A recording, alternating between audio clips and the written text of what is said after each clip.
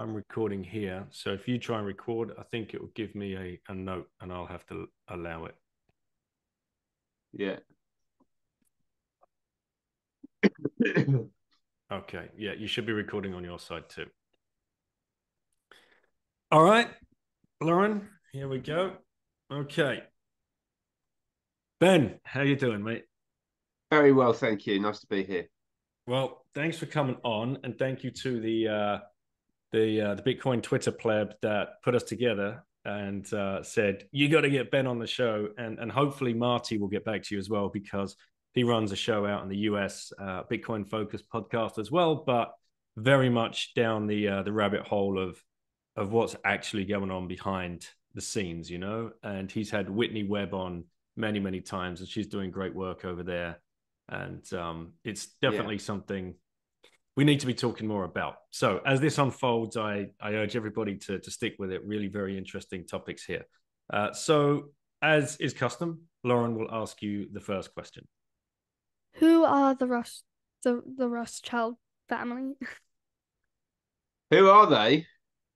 So they are an old aristocratic family, and they are kind of a mythical family. Like when people talk about them, it's almost as if they don't exist. Like they're kind of hidden away from public sight. And a lot of the time, even bringing them up gets you accused of being a conspiracy theorist or someone who believes in crazy stories about the way that the world is that have got no basis in reality. But they are actually very real. They sit. One of them currently sits in the House of Lords, which is our upper house of Parliament in the UK, and they have business interests mainly in banking, but also across media, energy, pharmaceuticals, the weapons industry, and they're most famous for their control of the central banks, the people who print the fiat currency that Bitcoin is a potential counter to, because the ability to print money and their control of that system gives them a huge amount of power. And it's power that they use behind the scenes, in private, out of the public eye, and away from, importantly, our democratic processes, which are supposed to protect us and to make sure that the people who make decisions about our society are held accountable and they do things for the benefit of the collective. But because of the way that the Rothschild system runs and the way that their reputation is protected in the media and by politicians, and in fact their existence is often denied outright, even though we know they exist, they're able to operate in the background and to pull the strings. And they've been doing that for a very long time indeed, certainly hundreds of years, maybe thousands of years actually.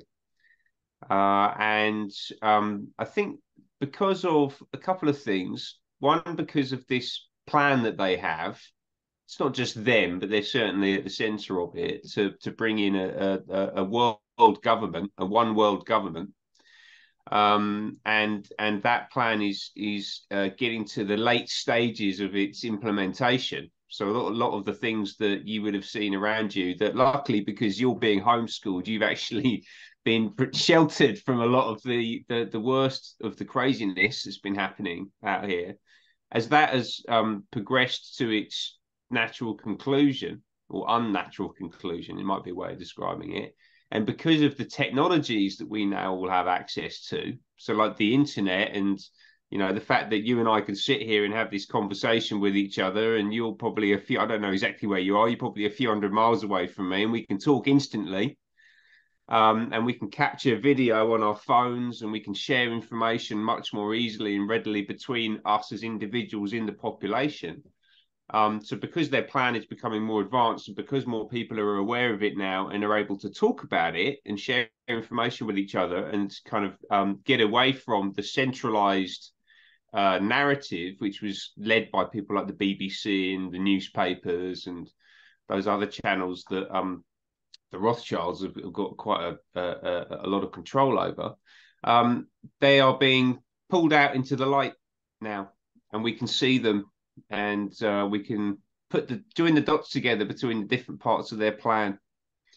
And we are living through a moment where not just the Rothschilds, but anyone really involved in trying to bring in a single world government and to subjugate the whole of humanity, because that's what that's designed to do.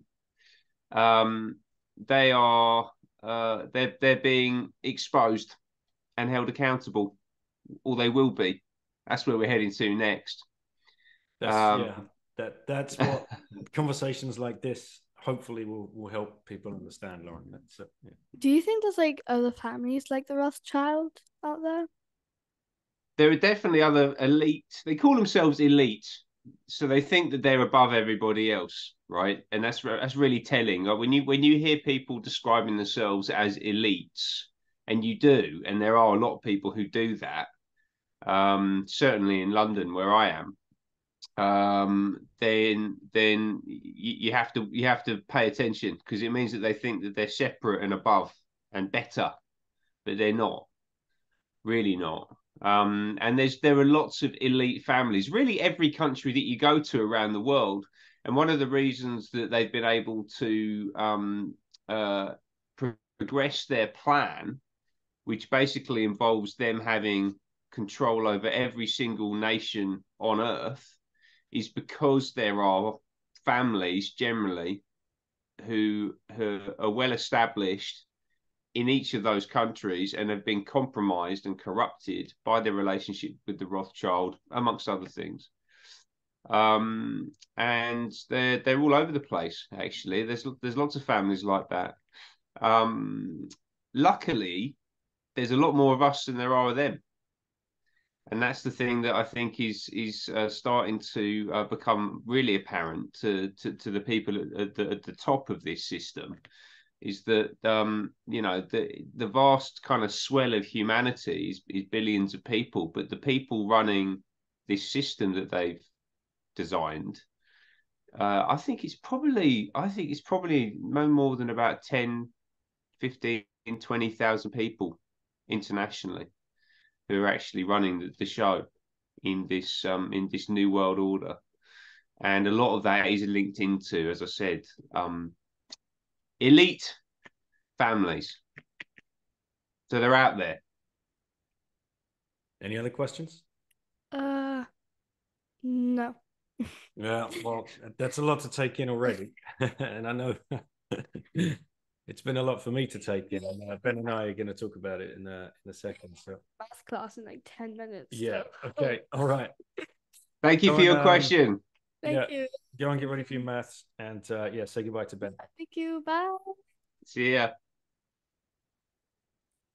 Right. Cheers, mate. Lauren. Okay. Right. That was great. To set this up, I suppose. I'm a 47-year-old white bloke, spent 18 years in financial markets, in foreign exchange markets, of all things. Thought I was on the right path. I was doing the whole 2.4 kids, white picket fence, saving for the future, until something, woke me up. It was a book by Tim Ferriss called The 4-Hour Work Week. And ever since then, my life has been taking a huge change over the last 10 years and discovering Bitcoin. And now I find myself, because I followed the money, I find myself at the same conclusions that you're coming to.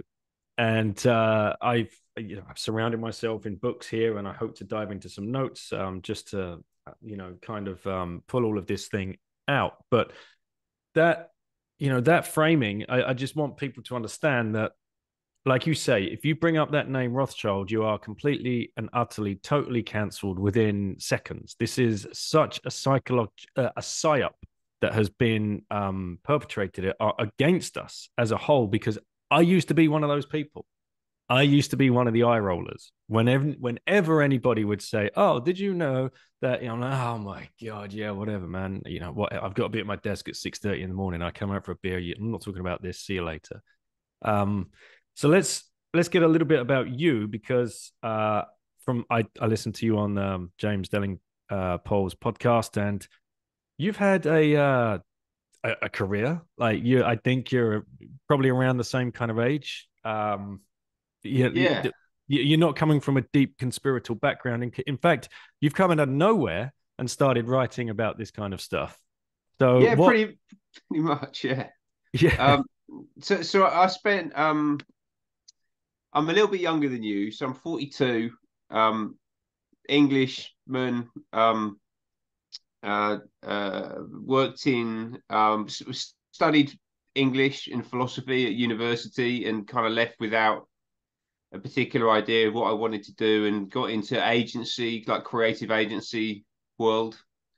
Marketing, communications, design, that kind of stuff, and then basically worked my way up through a career in agencies, and then more into management and strategic consulting, particularly around digital innovation and digital transformation, and the that kind of wave from 2007, 8, 9. It's still going now, but I kind of stepped out of it about 2 or 3 years ago, of the wholesale transformation of whole swathes of industrial activity, economic activity, through the deployment of primarily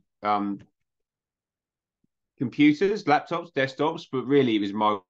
Mobile was the big driver of change, and helping companies navigate their way through that kind of paradigm shift, think about how to take the services that they were delivering, whatever that might be. And this was happening across every single part of society, right? Whether it was in banking, media, healthcare, retail, everything has been touched on by digital. So in that period of time, I worked across, probably 60-70% of the industry sectors out there, and helping them think about how do you take the services you're currently delivering, transform them to be delivered through digital technology from a user perspective, i.e., how does your customer interface with it? But then also on the back end, what does that do to you operationally, commercially? Like, how do you need to restructure your organization in order to deliver this new technological future on an ongoing basis, basically? And did that at a pretty high level. So I was in a boutique design firm that was like a leader in human-centered design, and which was like really the way to do the work that we were doing. Is about placing the user and their needs and their behaviors at the center of your process when you're thinking about how to do service delivery. Kind of intuitively makes sense, but a lot of companies don't think like that.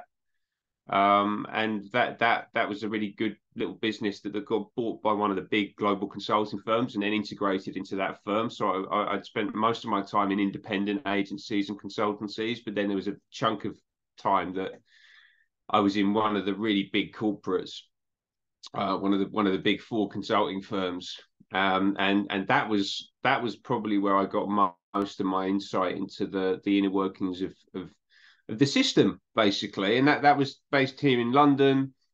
Their office was in the city, and we were doing a lot of work around the banking system, but as I say, across all the other sectors as well. And then it's around 2019, 2020.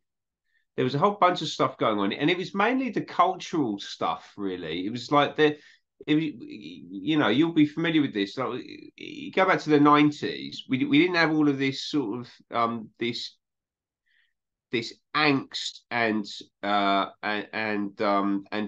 like just running conflict in society on a constant basis. Like in our cultural conversation, it become really combative, and I couldn't work out why that was. So I kind of really went down the rabbit hole on the culture war side of things to understand where all of these critical theories and, you know, this, frankly, like, you know, anti-male, anti-white, anti-Western ideologies had infected our education system, the media, the political discourse. They're absolutely everywhere. It's like, okay, well, how is this happening, and who is it serving? You know, like, who's actually benefiting from this? And I'd already kind of sort of started to wake up around that. And then the COVID phenomenon hit. And I've been spending a lot of time really up close to the health system, particularly looking at their technology strategy. So, like, the future of the NHS, what's it going to be like in 10 years' time? What are the new roles that are going to emerge? How are these advanced technologies going to be deployed, like AI and automation, and these huge data sets we're going to have access to, and genomics, and, you know, that kind of genetic engineering that they really want to get into, that's being positioned as the future of medicine, all that kind of stuff. And I was really up close to that, and then basically I just started to see the components of a control grid. Basically, I mean, that's essentially what we've been subjected to. The digital technology. So I spent a long time helping people to deploy in the wrong hands, and unfortunately, they are in the wrong hands. They're potentially very dangerous. And they give the people who control those systems an absolutely unacceptable and unparalleled level of control, knowledge, access to data and information about each of us individually, as well as the, you know, the companies we work for, and all that kind of stuff. I'm thinking now, like, I'm going straight to this track and trace app. This is where my mind is going in the UK. And there are so many unanswered questions around that, but so many people were downloading that thing and were accepting the text messages and the SMSs and the push notifications and all of this. So did you do any kind of deep dive into that? And because I know one of the big four were helping them implement that. And one of the scandals were they were getting paid thousands of pounds per day, I think, just to be on some kind of retainer, in air quotes. Yeah, so I mean, that was a real gravy train. The COVID app. I can't remember the exact numbers that they spent on it, but I think do a it was quick search whilst you're talking about it. Well, it's difficult to extract from what I remember. You might be able to find some info, but like it was a component of the test and trace program. The test and trace program itself was 37 billion quid that they spent in like a year on really no one knows what. It was just crazy. But I think the app was a component of that. But they certainly spent probably 100 times as much money as you would need to actually build something like that, right? And that's just classic NHS and classic big consultancy. Like, they over-engineer everything, and they're really bad at digital, actually, because it allows you to would the consulting firms do that purposefully? Is that kind of like the kind of business plan? I mean, the incentives are, as we already know, are completely misaligned because you're dealing with a fiat currency. But is that the kind of, are you trained in one of those big four to milk the cash cow in every single corner of that deal? They don't train you to do that per se, but the incentives are set up in a way which it leads to that kind of behavior ultimately. I mean, you know, to be a partner in a big firm, it's much better for you to sell a 50 million pound program of work that doesn't deliver anything to the client, and that happens all the time, right? Like, these huge programs of work, loads of money spent, and they don't move the needle at all, right? It happens everywhere, and then they'll sell another one like 3 months later. Like, it's kind of crazy. So there's an incentive. There's more of an incentive for you as a partner to sell a big program that actually ultimately doesn't deliver any value than there is to sell a much smaller program that would actually do something useful, right? Because you've got all the teams of people, you've got the global office network, like all of the overheads, all of those partners floating around on, you know, £1 million plus a year, and you've got to keep you've got to keep feeding the beast, right? So, you know, they're certainly incentivized to make the programs as big as possible. And, you know, obviously they talk about being client focused and delivering value and all that kind of sort of stuff, yada, yada, yada. But you know, they always find ways to basically they armor plate everything, you know, like they rather than just having the what is it that Jeff Bezos talks about? You want a two pizza team, right? Your team of people building your digital product, you should be able to feed them with two pizzas. That's like a rule of thumb from inside Amazon, and they know how to scale digital platforms, right? Better than anybody. So if you've got a two pizza team, that's not something that you're necessarily going to find inside like a Deloitte or something like that. I think it was Deloitte who actually did the test and trace app ultimately, with a whole bunch of other people in there as well. But I believe that they took it, they did the lion's share of the delivery work. And because they'll build a whole load of additional stuff into it just to bulk it up and make it feel more substantial. And a lot of the time, particularly if you're dealing with a client like the NHS, they kind of need that so that otherwise the two pizza team just gets absorbed and lost by the huge creaking ridiculous bureaucracy that surrounds the project. So in order for them as a corporate bureaucratic institution to engage with and understand the program of work that's being delivered, it almost kind of needs to be huge. You see what I mean? There's a mindset thing there, and that's not an excuse, by the way. That's a failing of the NHS as much as anything else. But yeah, so the app was ridiculous. Like I mean, as we know in hindsight, the COVID was essentially a flu type illness, yeah, like at best. So and we've had that for I don't know the whole of human history. Like we've never had to do all the things that we did supposedly needed to do in response to COVID at any point before. So I don't understand why we now need to do all of this stuff and spend all of this money and have all of this fear and anxiety and these sort of draconian measures foisted on us because of something that when you just go and look at the raw data, we know is on a par with something that's happened every year like forever. You know, this is completely unprecedented. So there was no need for it in the first place. Then the idea that you would want to and can and should and are able to track the movements and interactions of everyone everywhere constantly is so pathologically evil and strange. It's like I don't understand how that could have been formulated and signed off by anyone who's, you know, in a normal state of mind. It's absolutely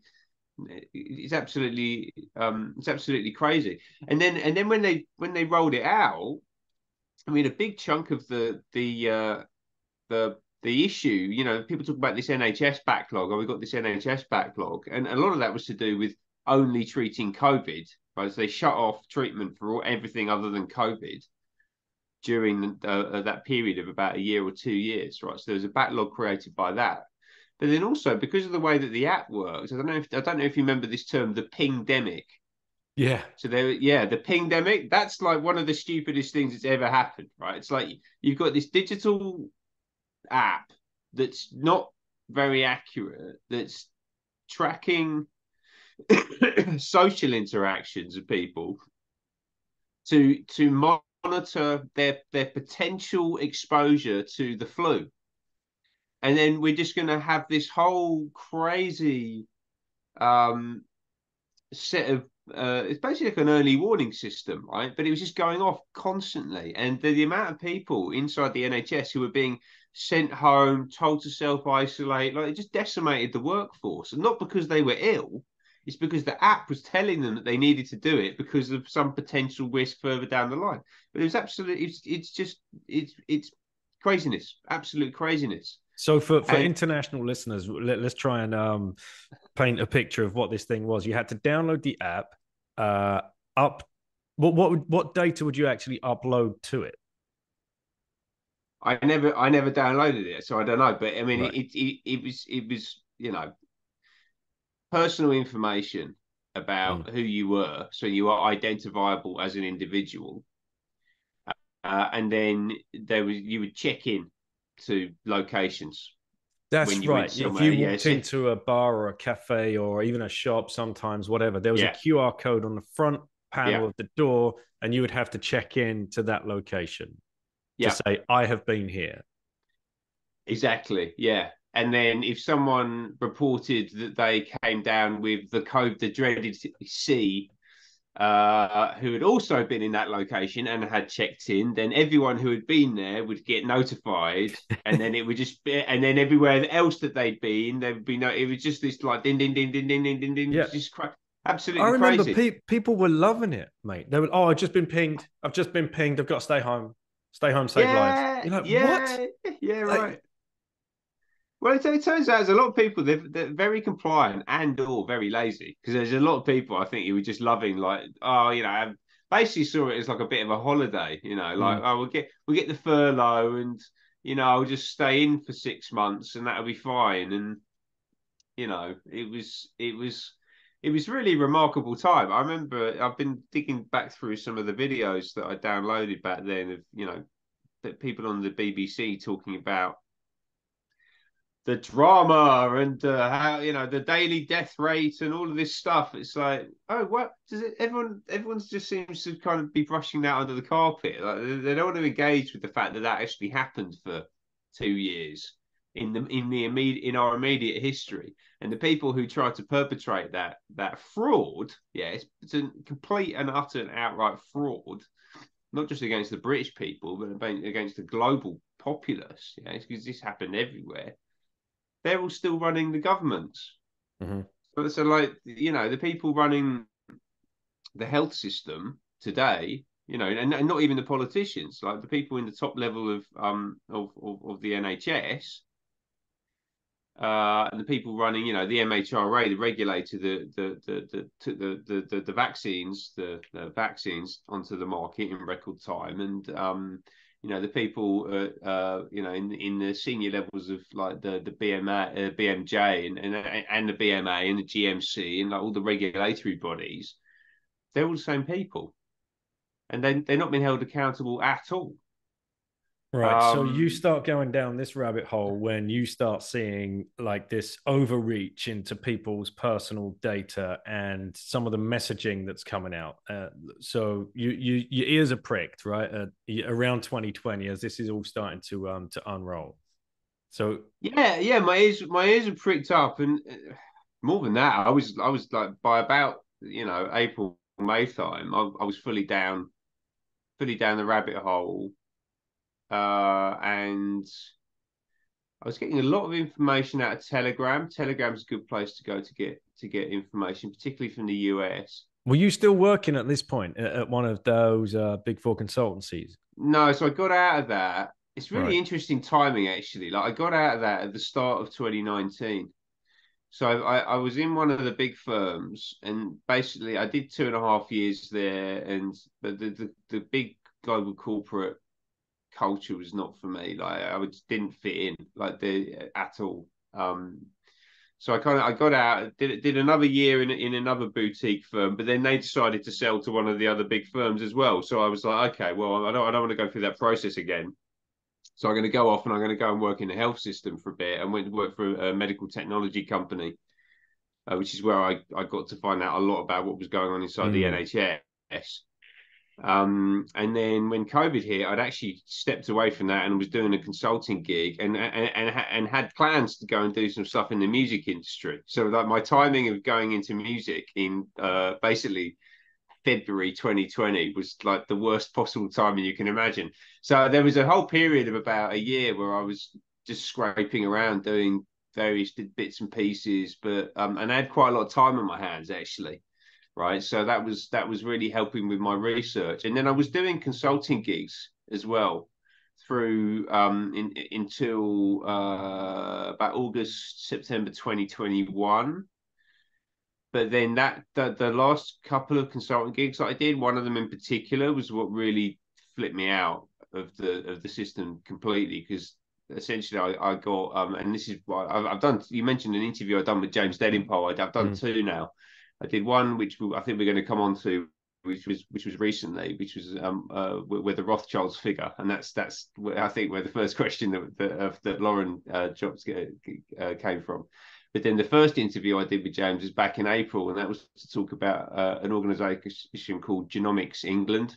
And Genomics England is a government owned and operated data platform where they store genetic data for large parts of the population. They're pushing up towards 5 million people, and they want to get a full population data set for the UK, and then ultimately they'll be looking to expand that internationally as well. They want to be a global leader in genomics. And when you understand what genomics is, and like I said earlier, it's talked about as the future of medicine. When you get into it, it's pretty grim, actually. Like it's you know, for me, it's I think it's evil. I think, you know, the idea it's that eugenics, right? There's no other way. Yes, just... exactly what it is. They've rebranded it for the 21st century. Yeah. It's basically, there are things that we can manipulate your genetic code in order to make you better as a human being.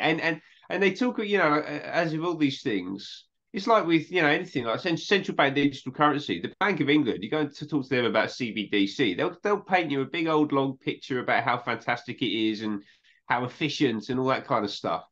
And you get the same message coming out of the health system for things like genomics.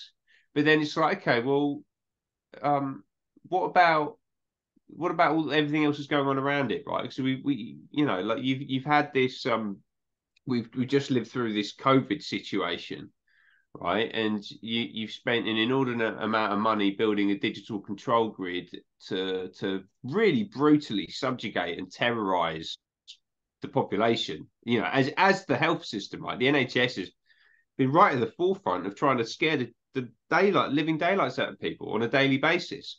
Right, they spent millions on an advertising budget campaign to plaster bus stops with posters, with, like, you know, hired these actors to.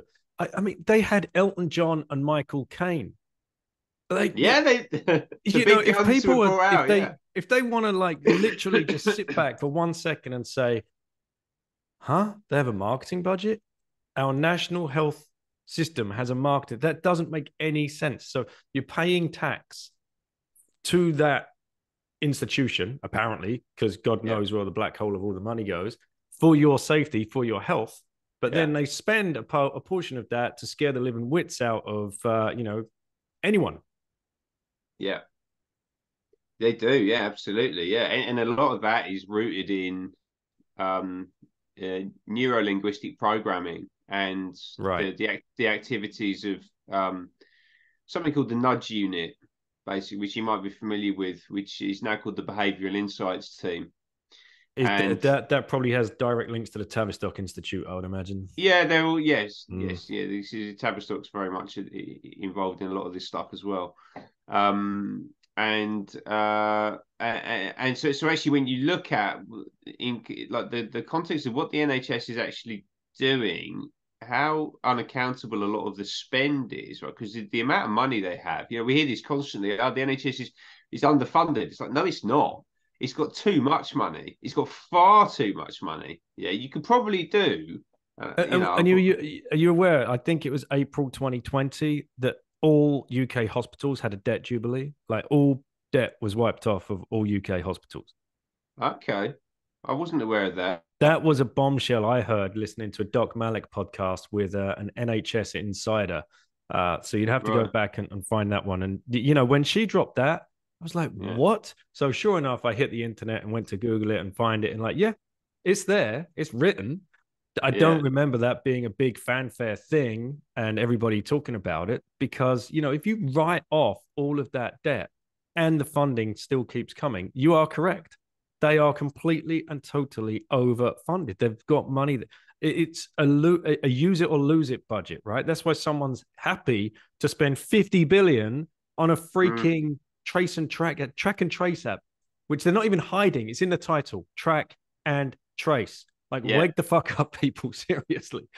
Yeah. I mean, yeah, this and that mentality is rife across the whole of the health system. And actually, so the guy that the last consulting gig that I did that I mentioned, where I was talking to the guy that actually runs, or he did run, he's just been moved on from the CEO position of Genomics England. But I was talking to him about the program, had two conversations with him about what they were up to.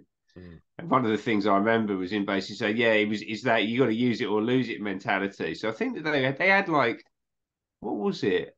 I'm sure it was like 30 million a week or something like that. You know, which is Wow. a lot of money, man. Like, that's a lot of money a week to be spending on a program. The My the God. you know, and that's a tight. And you know, so their annual budget is about 1.5 bill, I think, for that program. I'm 99% sure of that. And these You know, but that genomics guys, so I'm just going to read because it's on the government website here, and you've linked to it on your website. yeah MHRA and Genomics England to launch pioneering resource to better understand how genetic makeup influences the safety of medicines. Like, right, okay, so it's for your safety as usual, baked yes into the title, right? And yeah then, so has today, so the medicines and healthcare. This is the MHRA, regulatory agency. yeah. Most It's people like probably didn't even know this existed. no, certainly not. No, I mean, and there, yeah, it's if you're familiar with the FDA in the United States, it's our equivalent of the FDA, basically, more or less. Um, they're the regulator for the life sciences market. And they've been partnering with Genomics England. They're on about building a data structure to support the development of new medicines. And again, like as you said, it's all about safety. But then when you understand what the MHRA has been doing for the past 3 years, it's like, okay, you've got no interest in safety at all. And Mm-hmm. actually, they will talk about themselves, and you see this absolutely everywhere, as they talk about themselves as a market enabler. So when you know if you've got a background in business and Mm. you read their strategy documents and their formal communications coming out from the chief executive, right? This is Lady June Rain, who's the chief executive of the MHRA, and she would talk about the fact that they're no longer a regulator, they're a strategic partner to industry, and they're a market enabler, and their role is to reduce friction of getting new chemicals into the market, i.e., our bodies, your daughter's body, potentially. You know, that's the way that they look at this stuff, as quickly as possible with minimal intervention. And then when you dig it, I mean, well, we're going around the house a little bit here, but the MHRA is interesting, and one document to go and read if you really want to understand what's going on in the health system is the best place to go is as ever is just to go and listen to what the people running it are actually saying. Like, what are their actual published statements? Go and look at it and understand what that means, and it's all lying around in the open, right? And there was in 2021 a document published called the Life Sciences Vision, and the Life Sciences Vision is a World Economic Forum sanctioned document because it has the Build Back Better Mm. phrasing written on the cover. Yeah, so this is a UK government strategic document from the desk of Boris Johnson, who at the time was the UK Prime Minister. So he signed it. And it's got Build Back Better on the cover. And it's also got the words Build Back Better in Johnson's opening statement, which has his signature underneath it on the first couple of pages of the document. And what that describes is a hyper efficient, fully digitized uh, market platform, essentially for the pharmaceutical industry to develop innovative new medicines. It's all about pharma, clinical intervention, using technology to more quickly and efficiently and profitably create and deploy these things into the market. And there is barely a mention of patients at all. And all of it is built on this assumption that we're going to progress into this new paradigm of medicine, this genomics and DNA fueled paradigm of medicine. And that is all presupposed on the existence of these centralized data platforms that have every single last piece of information about you as an individual within them. And these are going to be it already exists now. So this is not like a potential future, like the actual capability's already been built. As I said, they've already got millions of people's genetic data on this platform in the UK, and there are similar things being built in the US. There's a similar thing in Israel. So Netanyahu has spoken publicly about the fact that they've got one of these data platforms in Israel. It's one of the reasons that Pfizer was willing to give the Pfizer vaccine to Israel first, and there's a whole bunch of information around that that's out there. You know, and that's the NHS. That's our health system. It's been completely captured by corporate interests. And you look at it, you know, the most telling stuff. Think about the NHS is like, and the people running it. If you look at where they actually invest their time and their money, and where they try to build a case to build things, you know, they're really interested in these future technologies and investing billions in creating these digital marketplaces that the pharmaceutical industry can operate in.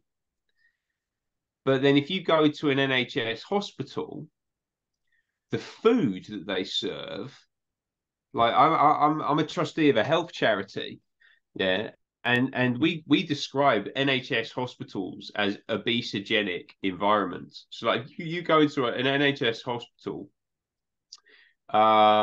then the food that you're able to access there, whether that's you as a visitor going to Costa or WH Smith's buying loads of bags of sweets, or you know, whatever it might be, or but particularly if you're an inpatient in the hospital, what they serve you, it actually makes you more sick. Mm-hmm. Yeah, like the food makes you ill. And actually, and you can extend that further out from the NHS. Like if you look at our food system more broadly, the food that is allowed to be put onto our shelves, a lot of it it's ultra processed, it's hyper addictive, it's full of like really bad ingredients, loads of sugars, loads of these kind of weird chemicals that they're introducing now, particularly around like fake meat and that kind of thing. Like these are really sort of industrial products. Seed oils as well. Yeah, exactly. Seed oils. So it's like, hang on a minute. You could probably fix most, like seriously, you could fix most of the chronic diseases that we see emerging in society with increasing regularity by fixing the food supply. And a really good place to start doing that would be in NHS hospitals. You should be leading by example, but you're not. You're actually making people more sick whenever they walk into a hospital. And the people running the system aren't bothered about fixing that. They're over there talking to Bill Gates and a whole bunch of other people about how to build a digital platform to store everyone's DNA data in. It's like the gap between the actual underlying problems that need to be fixed and what we're being told should be invested in and should be built is so completely, they're so vastly separated from each other that, you know, you could say maybe they're just a bit, you know, misinformed and, you know, just silly bumbling politicians. They always get it wrong. But unfortunately, at this point, I'm much more cynical about it, largely because of what I've seen with my own eyes happening on a daily basis in the health system. And the conclusion you have to draw is that not only that they don't care that the NHS is making people sick, and it's that they have actually structured it in order to do that, and it's serving its function as far as they're concerned perfectly well. You know? Absolutely. And I love the fact that they call this, well, it says here, the first line of this article, a brand new genetic research resource known as a biobank. I mean, it's so disgusting. Like, it's just really so bad. But there's extra little things going on right now. This return of David Cameron out of nowhere. Right.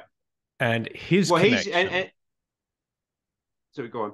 Yeah, and his connection to all of this eugenic, genomic kind of stuff, which I'm sure you're up to date on. But if you could bring the audience up to speed of how and why he's involved.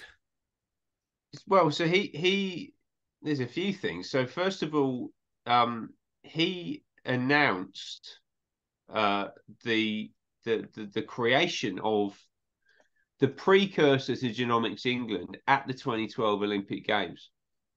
So when they had that ridiculous NHS thing in the opening ceremony. Yeah. So once they'd psyoped everybody with the NHS, with the NHS. Yeah, all the, you know, all the people on the beds and the spectre of death looming large in the stadium. I mean, some of that stuff is so creepy now, looking back on it. Yeah. That was the beginning of a real psyop. You're right. Like, that was absolutely on a global stage. And I remember watching it thinking, this is weird. And the narrator saying something along the lines of, it was XYZ prime minister or something that said, any country that does not have a free and open health system cannot be considered as a civilized country, or something like that. You know, like message to the world. Bam. Yeah. They're really pushing state healthcare. I mean, that's the model that they would like everyone to adopt. And you know, you can hear it in the US, but we've got one of the more advanced ones with the NHS.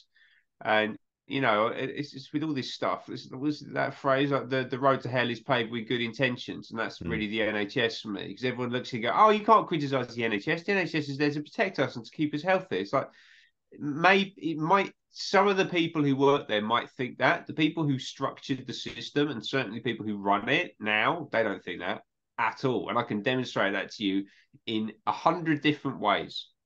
Right. And one of them is that David Cameron at the 2012 Olympics announced something called 100,000 genomes. That was it. It was the 100,000 genome project, which ran until 2018, and then 2018, 2019, they sequenced the 100,000 genomes, and they basically said, right, we've done that. We're going to turn this from a single project into an ongoing platform, essentially a piece of structural capability that exists in the health system that uses this technology that will then create a marketplace. Ultimately, this is what this is, right? This is a marketplace for the pharmaceutical industry to operate in, and a new marketplace, because they already have a marketplace to operate inside the NHS, which is the £20 billion a year that the pharmaceutical industry gets paid every single year to fulfill all the prescriptions that have been pumped out into the population and that are causing a whole bunch of the health issues that we've got, and a lot of early death. And you know, they've got their filthy little mitts into everything. And you know, that Cameron's been fully aware of that because he was prime minister, but this has been going on for a long time. Blair was certainly aware of it, and you know, previous leadership to that. But what Cameron's been doing around the genomics is he's very personally involved in it. He actually lobbies, or he certainly has been over the past few years. I don't know now as our new foreign secretary. Bloody hell, where did that come from? Whether he's still doing this, but it's entirely possible that he is. But he was lobbying for an American technology company called Illumina, who are doesn't get any more obvious. Yeah, I know, isn't it? They're not trying to hide it. It's Illumina. a company called Illumina. Yeah, they're just missing the T and the I. It's just ridiculous. Well, the Illuminati and the people who work there, I think that's what it is, right? So it's like the company's called Illumina. So if you work there, you're in the Illuminati. Do you see what they did there? Yep. And so basically, he personally intervened as he was lobbying for them, getting paid I'd imagine, a significant wedge to represent their interests in the UK health system. And he personally introduced them to Matt Hancock when Hancock was health secretary, and then they received a contract worth 120 million, I think it was. So there was a direct link between those two things happening. And then also the Illumina technology underpins the whole genomics industry, basically. So any of these genomics organizations, like Genomics England or, counterparts in the US or Israel or wherever else it might be, a lot of what they're doing is run on the top of technology developed by Illumina. And Illumina is a fascinating company.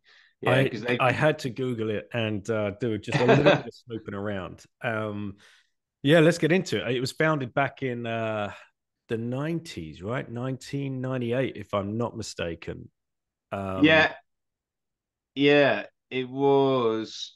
I'm not going to get the timelines completely correct, but there's two things that I think are particularly interesting with them. The first one is that they did the sequencing of COVID in early 2020, maybe even late 2019. Yeah, the CEO of Illumina, a guy called Francis de Souza, and he's talked about this publicly, right? They talk. This is not me like riffing on some blog post that someone's put somewhere on a dark part of the internet. This is like him talking at the World Economic Forum on stage, explaining how it all went down at the start of COVID.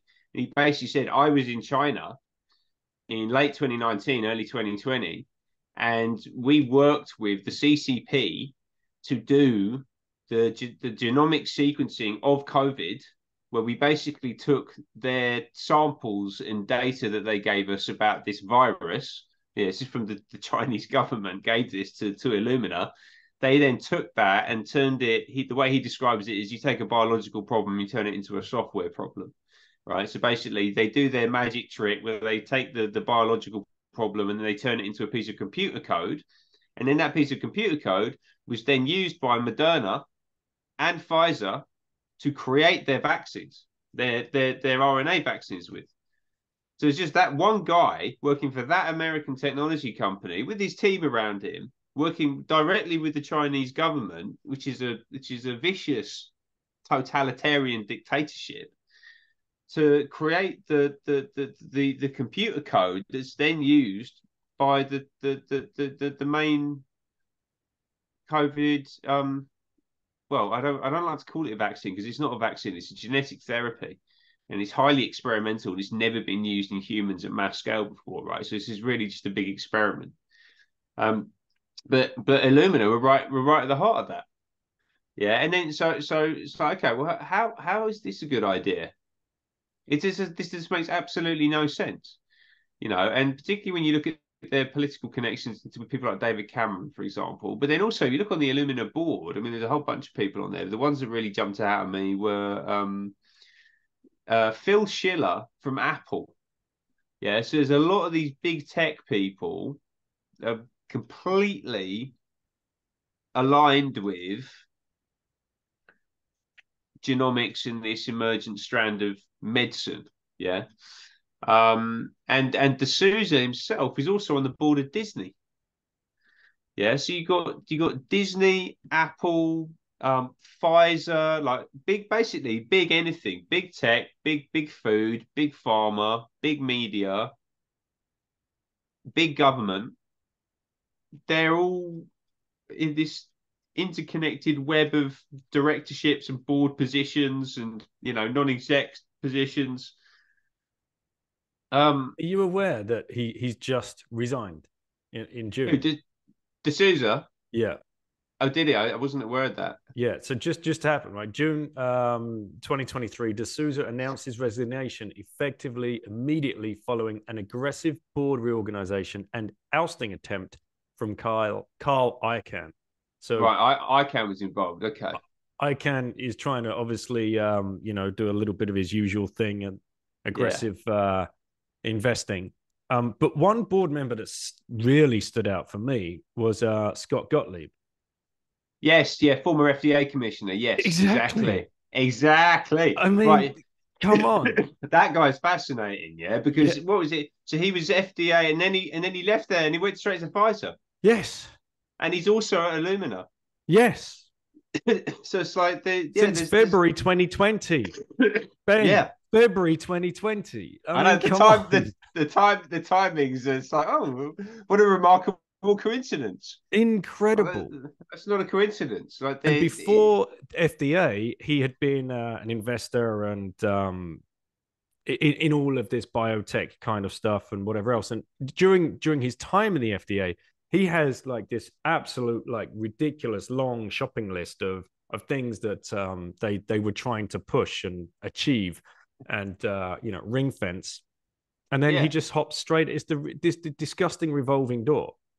Yeah, and actually, the MHRA in the UK is basically operates on the same model as the FDA, right? I mean, so and actually, I seem to remember that they've introduced some policy recently, which essentially says if the FDA approves something, then we will take that as almost as like tacit approval in the UK, like we'll follow their lead. So okay, well, why does the UK not deserve its own regulator actually keeping an eye on what the pharmaceutical industry is trying to put into the health system? Why are you going to go just with what the Americans are saying about it? I mean, that's a very valid question. But then also, let's go and look at what the Americans are actually doing. And given that it's, I think it's something like 80% funded by the pharmaceutical industry for a start, right? So the people that you're supposed to be regulating are actually paying your bills at the FDA. The same is largely true at the MHRA as well. Given the total catastrophic meltdown that we've seen with the COVID vaccine program over the past 3 years, where it's basically just total gross negligence across the board, and a lot of it not just negligence, it's like criminal malevolence. And then let's go look at the people running the FDA and see what they're doing. Oh well, look, Scott Godley, he's essentially set the precedent for someone to be running the FDA to walk straight out the door onto the board of one of the biggest. Well, I think it might be the biggest global pharmaceutical company that he was supposed to be regulating. Like this is crazy. It's absolute craziness, and the audacity of it, and the idea that that they would be able to get away with it. Well, they have been getting away with this for quite a long time now.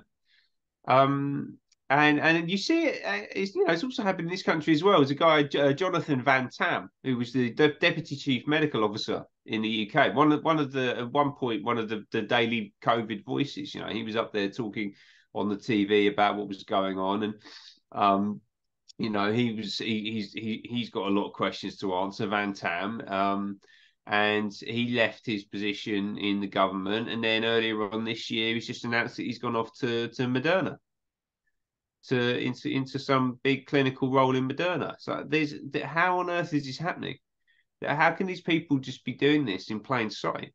Mm-hmm. It's because there's no scrutiny, there's no accountability. The newspapers don't care, because they're all part of manufacturing the scam essentially. And that's they're all different. They are, and they're all bloody terrified actually at the moment. Yeah, and doing anything that they possibly can, including starting wars and all sorts of things to draw attention away from the fact that they've basically been caught bang to rights. And the demand now is for justice as defined by basically the Nuremberg Code. Yeah, I mean, this is what we're looking at here.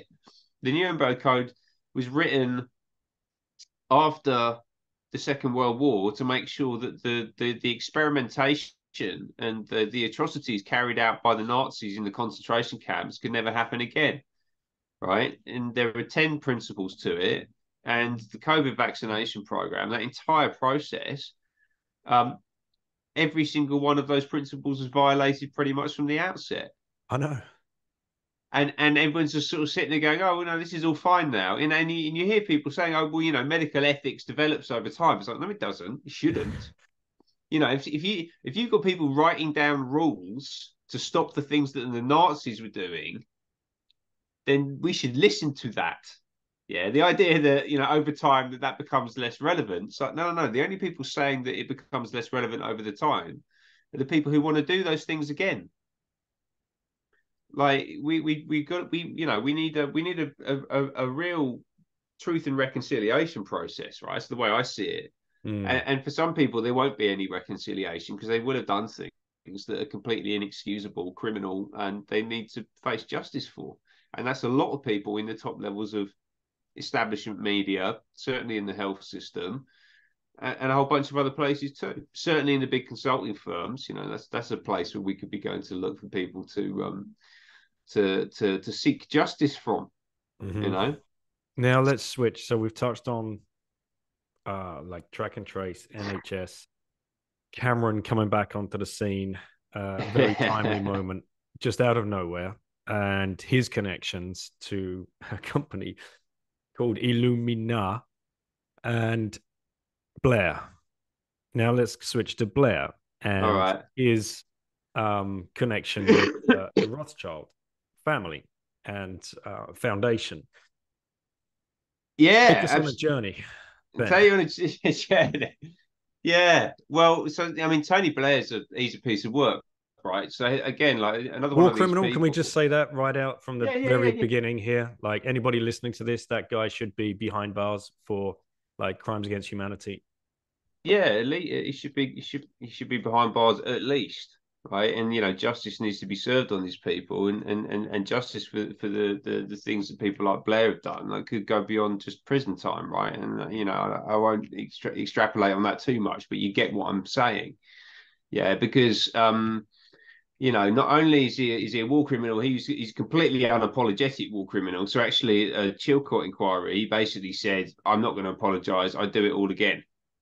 Right. So we invaded Iraq based on false information. We killed nearly 1 million innocent people, but I'm not going to apologise for that. I do the same thing again if I was given the opportunity to do it today. So wow, okay, you're completely psychotic. And can we define false information as just outright lies used to gain public opinion, to go and invade and kill millions of people under the lie of they are harboring weapons of mass destruction. Therefore, we must follow the US into this country and wipe out. All under like the guise of collateral damage. It needs to be done. It's just so sick. Under the guise of under a banner of peace, right? This is the remarkable thing. It's like we're going to invade to bring them democracy and freedom. But classic Orwell stuff here. No, it is, yeah, but if you look at I mean, Blair's an absolute piece of work, isn't it? He's gosh, the amount of things that he's been doing since he got into power in 97, right? So I mean, so one of the first things that he did, I always loved this one, is he reduced the penalty for treason from death to imprisonment. So why would you reduce the penalty for treason? Like, unless you were intending to commit treason, like there's no reason to do that. It's like an appalling act, right? To completely betray your countrymen. That's just it's as low as you can possibly go. So what are you doing in the first term of your prime ministership, going around and making some changes to laws like that? It seems like a really odd thing to do. He also, and I talked a bit about so I do a news segment on every Friday on a website called UK Column, who are fantastic, and you should find out about UK Column if you don't know about them. And I spoke a bit on Friday about what Blair's been up to. And he also established an organisation called Nesta, which is the National Endowment for Science, Technology and the Arts. And this is positioned as a UK innovation.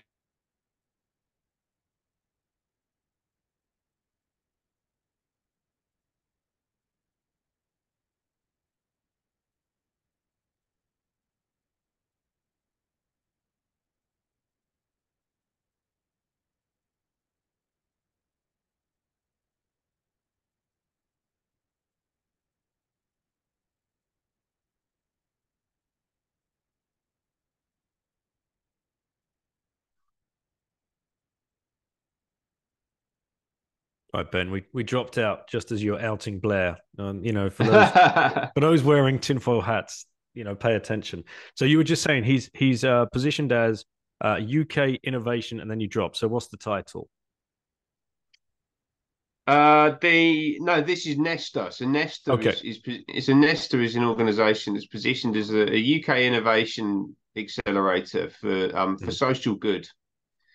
and and they're going around. They got given 250 million quid by the National Lottery back in '97, and then that as an endowment they've been using to invest in things, and they've got about 500 million under management right now. So they're very well funded, well backed. They've got a fantastic office down on Victoria Embankment, right by Blackfriars Bridge.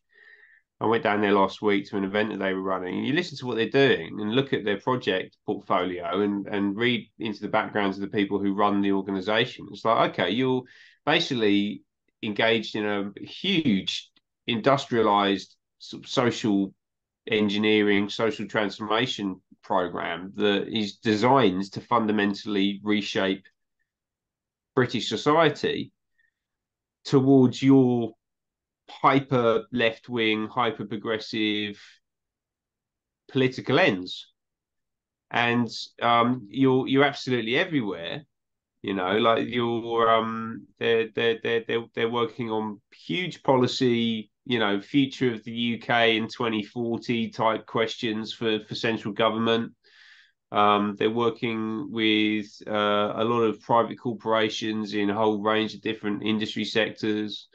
They're working with international governments. I mean, literally, like so from central London, they're projecting these ideas and these ways of doing things to across Asia, across Latin America. They're doing work in the US. They're doing work across Europe. And that organization, Nesta, is a legacy of the Blair first term. It was established in 1998. So there's a bunch of things that Blair did really early on that are actually still have been running that entire time. And when you dig into them, it's like, oh, okay, this is actually a really important structural part of how you are progressing this global agenda that you're progressing. And you set it up knowing that this would be useful and this would be the case 25 years ago. You know, so this is stuff that's been laid down over a very long period of time. And it's kind of operating in the background because Nesta's got no democratic remit to be doing what it's doing. No one asked for that to be created. No one's said we need, certainly not in the mass population, have said we need this organization to come along and to be fiddling around the edges of society in order to radically transform it in a way that best suits the vision of this tiny bunch of political elites, and they actually describe themselves as political elites, all sitting around in Westminster and Brussels and Washington DC.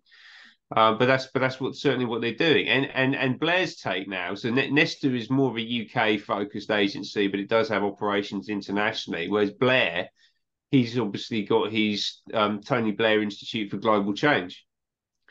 And he's been running that institute for a little while. The global change bit, I think, is a more recent addition to the name of it, right? But that tells you everything that you need to know about what he's up to and the agendas that he's promoting, right? It's all the same stuff as we've been hearing from Klaus Schwab at the World Economic Forum for the past 3-4 years. You know, in particular, he's been much more visible and vocal, certainly through the COVID situation he was.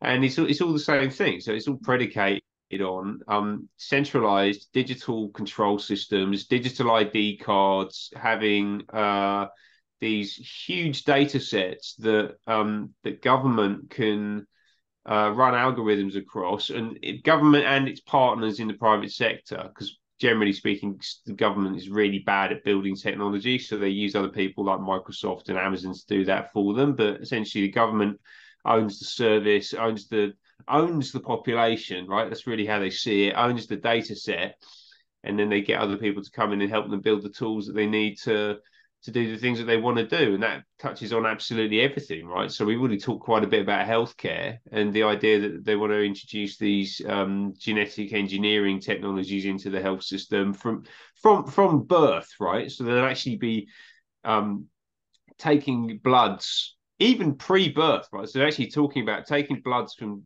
kids who haven't even been born yet. So they're in utero, right? They're actually in the womb, taking blood from them so that you can genetically sequence them before they're even born, so that you can then make projections about what long-term health issues they might potentially have, and already put them onto a pharmaceutical pathway, yeah, before they've even like taken their first breath. Yeah, so Malthusian there's wet dream, mate. That's yeah, just freaking unbelievable. yeah, I know. It's like, who the hell do you think you are? Like, what on earth thinks that you have the right to do that? And they're sort of, they're playing God. Right? Mm. It really is that. They think, you know, well, they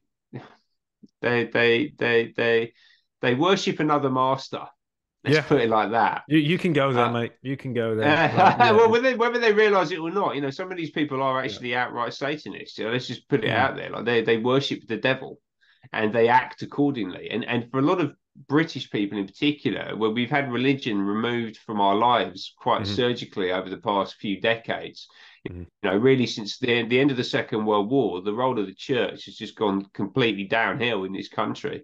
And a lot of that is unsurprising, because the people who run the church are these same people that like Tony Blair, like Justin Welby is, they're all on the same agenda as everyone else. Like that institution was captured maybe several hundred years ago, right? So the church has been dying out in this country for a very long time. So and we don't get, given religion in any sensible fashion, really, like certainly not in any of the institutional systems. And a lot of people, British people, are quite cynical about it. They start doing the eye rolling. It's basically they think that you're a bit of an idiot if you believe in God or Christian teachings or anything like that, because Yep. that's the way that it's been set up. They'll But respect your right to be called are they them, but they're gonna eye roll you if you say, yeah, I'm Christian or I'm Catholic or I'm Jewish or I'm yeah. Or I understand, or I get something from reading biblical passages and see how they are prophetic and how these things are manifesting in the world, and and they'll laugh at you and think you're like sort of small minded and anachronistic and fine, whatever, like you can if you want. I used to be like that, but I'm not anymore, I can tell you that for free. But if you, whether you believe in God or not, these people do, and they choose to worship the devil, and they act accordingly. Yeah, so the things that they're doing are deceptive, manipulative, destructive, violent often, and a lot of them are running the show. They're actually running the system, and I think Blair probably falls into that category, to be honest with you. And yeah, he's a bad guy, and yes, well, yeah, we were talking about the health system, but it's also they're pushing all of this technology everywhere, right? So like it's great that you're homeschooling, by the way, and I'd love to talk to you more about that. Maybe on a different interview. Maybe I could interview you about homeschooling, because I think that's the future, or certainly part of the future. Because the mainstream school system is being totally ideologically subverted, and the quality of the education is going through the floor, and they're really dead set on introducing AI into the classroom. They've got no idea what the long-term implications of that might be, but they're going to do it anyway.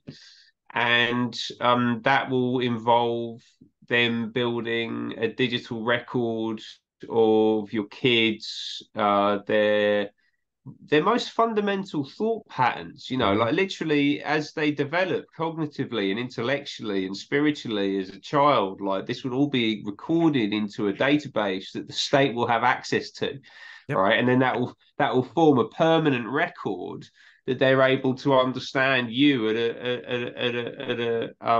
the deepest possible level, and a lot of these, people, again, like people are quite blasé about this stuff, or they don't think it matters too much, but it really does. Yeah, like the for the state, particularly given how we've seen them behaving over the past few years, for them to know really your innermost thoughts, yeah, and how you react to information in the world, and to have that hold over you, to have that power over you, to have the understanding of how to manipulate you emotionally or psychologically, you know, and to have that available for their algorithms to access, yeah, while they're making their institutional judgments about how best to control you, it's extraordinarily dangerous and depressing, and just really mind-blowing that it's even got to this point, to be honest with you, and that there are actually people back there who are happy to structure and build these systems, but they're there, you know, and Blair's absolutely promoting this. He's on the front line of it. The education system's their biggest weapon, mate. It's their jewel in the crown. I mean, what's the saying? Give me a child until he's 7 and I'll show you the man. And you know, we as we give them, if we talk about starving the beast, we've got to stop feeding the beast our kids' hearts, souls, and minds. You know, from the age of 3, 4, or 5, it's getting earlier and earlier, and it's just absolute nonsense. And now, yeah, like you saying, bringing AI into it and taking it, yeah, being able to track the thought process of any kid. Like, you know, if a kid puts a hand up in classroom, that stays in classroom, right? But now. Yeah, no, let's get them all on one technological platform that we can harvest the data for. And if you want to socially engineer a country, this is the best tool by far that you could ever have dreamed up. Yeah, AI is. Yeah. And it was the 10th point in the Communist Manifesto, just so everybody's aware of that. Karl Marx's Communist Manifesto, number 10 is free state education. Right. Number 5 was a central bank, by the way. But and if you go through all 10 of them, you'll probably realize, oh shit, he's just described my country. Yeah. So yeah, state education is, you know, again, it's one of these things that it gets talked about. Oh, isn't it fantastic we have state education? It's like the quality is appalling, and it's just like the NHS. It's like that. You just go and look at the quality of the education. It's not designed to make you independent, prosperous, intellectually curious, you know, like none of those things. That's not what it's for. It's made to design you. It's designed to make you easy to control. And the AI is a really insidious part of it. And they talk about it as I was this woman on this Tony Blair event that I watched earlier on back in July, I think it was, and she says, "Oh yeah, we got this tool, and what it does is." It can intervene in student misconceptions. It's like, okay, so basically, if I'm a student and I've got my little AI buddy, and I go, is there a way to overthrow the state, for example? You know, it's a fairly crude thing, but you get my point, right? Then the state sanctioned AI. Well, first of all, it will track that you've asked that question, so that makes you dangerous, and they now know that. But then second of all, it will correct you in your misconception that you could possibly ever overthrow or want to overthrow the state, wouldn't it? Because the state controls it. So anyone caught thinking the wrong thing will be nudged and then increasingly aggressively slapped back into line by this tool that's controlled by the same people who are, you know, doing all the genetic engineering and crashing the financial system, starting all the wars. It's all come from the same place. It's all coming from the same place. Which leads us to Rothschild and his connection to Blair, or excuse me, that Blair's connection to that family. Yeah, well, back to Lauren's first question. Yeah, yeah, and I'm learning more about this even just over the weekend. Like I've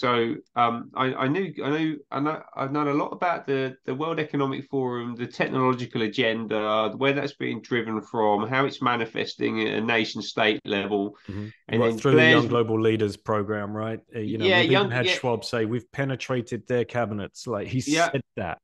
You know? Yeah, they're completely gone. I mean, the worst is Canada. I think something like 60-70% of Trudeau's cabinet, they're all they're all young global leaders. But Blair was on the Young Global Leader program. Yep. Well, it was called the Global Leaders of Tomorrow up until from 93 until, which is the inaugural year, until I think 2001 or 2002. It was called the Young Global, the Global Leaders of Tomorrow, GLT, and then it changed to the Young Global Leaders. But Blair was in the first cohort. Before he became leader of the Labour Party, he was the first cohort to be part of that program. And then you go through and look at a whole just raft, like generational, a whole generation, or maybe even a couple of generations of just in this country, yeah, in the UK, of Labour, Tory, Lib Dem politicians. They're young global leader graduates. Mm-hmm. So you're sewing the whole thing up. You've got senior people from the BBC in there. You've got, and this information has all been collated. The best place to go for that is the Malone Institute. Robert Malone, the inventor of RNA technology. So he's got a website called maloneinstitute.org, and then on their homepage there, they basically collated all of the young global leaders. But even places, I think, like Rio Ferdinand, the people like that are on there. Like it's absolutely everywhere. So I was very much like focused on that stuff, and then seeing how it was manifesting at a local level in the UK, and then basically when Blair did his Future of Great Britain event in July, that's what it was. When he announced it, he basically was co-hosting this event with a young Labour politician called Mete Chaban, who's a guy from Hackney. Who is the son of asylum seekers. So they're very, very big on pushing that part of his story. And he runs, so he's a Labour councillor in Hackney. He's responsible for sustainability. So all of the ULEZ stuff in Hackney, that's him.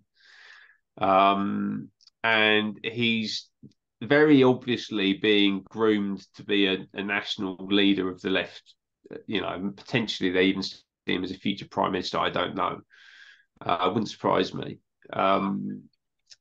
And they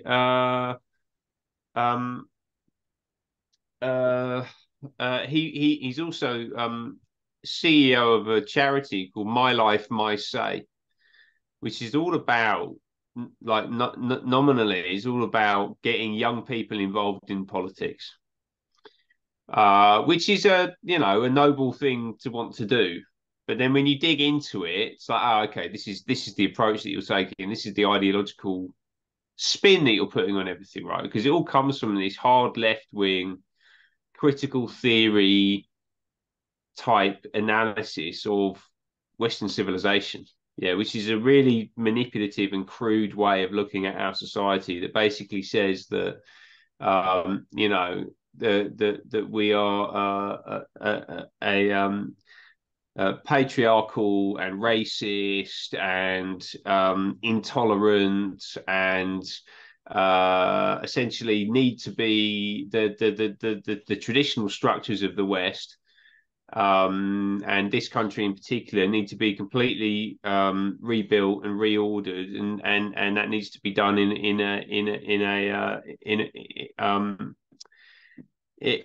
a way that is like really totally detached from what went before. Like they sort of view our heritage and our history as this kind of evil that needs to be expunged from the world. Like it's really nasty, actually. Like when you get into it. This organization, My Life, My Say, was set up quite a while ago now. It was around 2014, 2015. So he's been doing this for a good few years. But it really kicked into gear in 2021. And they did a big piece of work to build, to get young people signed up for local elections. I can't remember which local elections it was, but they basically did a big piece of activity. They signed up 100,000 kids who hadn't been signed up to vote to sign up to vote. So it was high impact, a lot of awareness online. And then basically he got an MBE, so he got a gong for that. So that was Prince Charles, as he was at the time, gave him his MBE. And then at the same time as he got the MBE, they basically leveled up what they were doing with My Life, My Say, and he got a whole load more institutional people involved with it. including a bunch of people onto their board of trustees. And one of the guys, I was doing a load of research into this because I was looking at the Tony Blair Institute, like what's Tony Blair up to and who's that guy that he stood next to. So I was like, okay, I'm going to go and look at who he stood next to. Did a bunch of research into Coban and My Life, My Say. And then I was digging around on their website, and their trustees, they got quite, got 6 or 7 trustees. It doesn't actually, on the website, it doesn't actually say who they are. It just says their name. So it's like, okay, well, this is a bit weird because I'm a trustee of a charity, and we always have like a biog and links to your social media profiles, and like they want to talk about who you are because it's like part of the charity. The reason you're on the board is because it gives them, it's an asset to the charity basically. Mm-hmm. And they want people to people want to know, who they're sending money to and who's like the Yeah. trusted people behind and steering and like, Yeah. So pretty exactly. basic, right? You should have a bio. Yeah, you should have a bio. Yeah, just basic stuff. I mean, literally, like no website I can't even think of a website that I've been on. It's just got, particularly for an organization like that, it's just got a name and the photo and nothing, no other information. So I went through. I was like, I'm going to find out who these people are. And the ones, I think the first one I looked at was this guy called Glenn Manning. And Glenn Manning, it turns out, was a long-time banker at JP Morgan, which is a Rothschild affiliated organization. He was then actually a portfolio manager at Rothschilds, NM Rothschild. I forget the exact entity. I think it's NM Rothschild, based out of Paris. So he's actually a portfolio manager there. And then in 2021, at the same time that Mehdi Coban got his MBE, and at the same time that Glenn Manning joined the board of trustees, he also then stepped up into a new position as an advisor to something called R&Co for Generations, which is a philanthropic fund personally overseen by Alexandre de Rothschild from NM Rothschild in Paris, which has explicitly been set up to accelerate the delivery of 6 of the 17 UN Sustainable Development Goals, the SDGs, the global goals. So, and they're hiding that information. So Blair is a strategic partner to this guy and this organization, and is presenting him as like a sort of mini me type individual who's going to come in at some point, probably, and unite the country around his grand vision for the future. You can see how they're teeing this all up with Chaban in particular. But that guy is basically a puppet for the Rothschild family. And like anyone with an internet connection and 10 minutes can go out and put those dots together if they choose to do so. No one had done it, as far as I'm aware, up to that point. But I did it, and then I wrote an article about it, and I spoke to James Dellingpole about it, and here we are, right? And that's just one connection, because that's one strand of the family, the Rothschild strand of the family. But then you've got the core Rothschild strand of the family, which is actually Jacob Rothschild, 4th Baron Rothschild, the guy that actually sits in the House of Lords. So these people who they deny the existence of, and it's a conspiracy theory to talk about, they are ennobled and they sit in our houses of Parliament.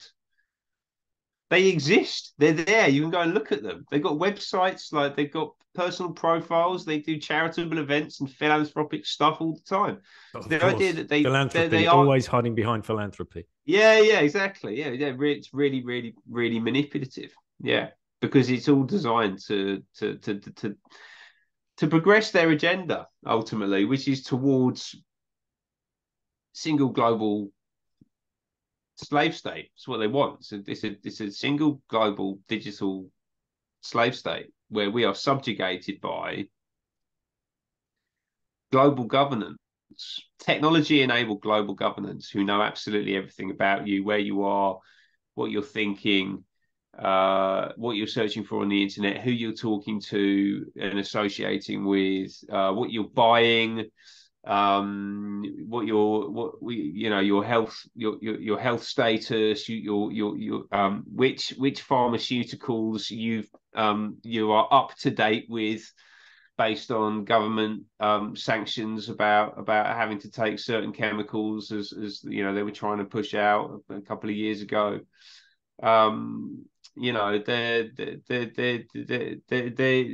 the agenda is very clear, and not only are these people circulating around in the background, they are actually actively involved on the boards of the organizations that are out in public talking about the stuff and pushing this whole thing forward. And the My Life My Say one is particularly manipulative, I think, because it's focused on younger people.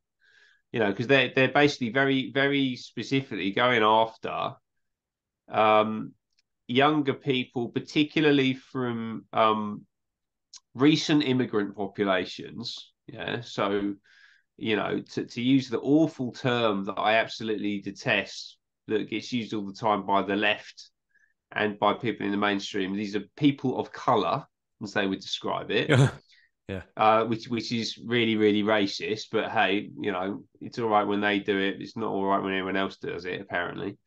And they're particularly focused on young women as well. So there's this whole sort of they're going hard on the racial division and then hard on the gender division, and they're sort of manufacturing, and they're really well backed. They're really well politically connected, and they're trying to.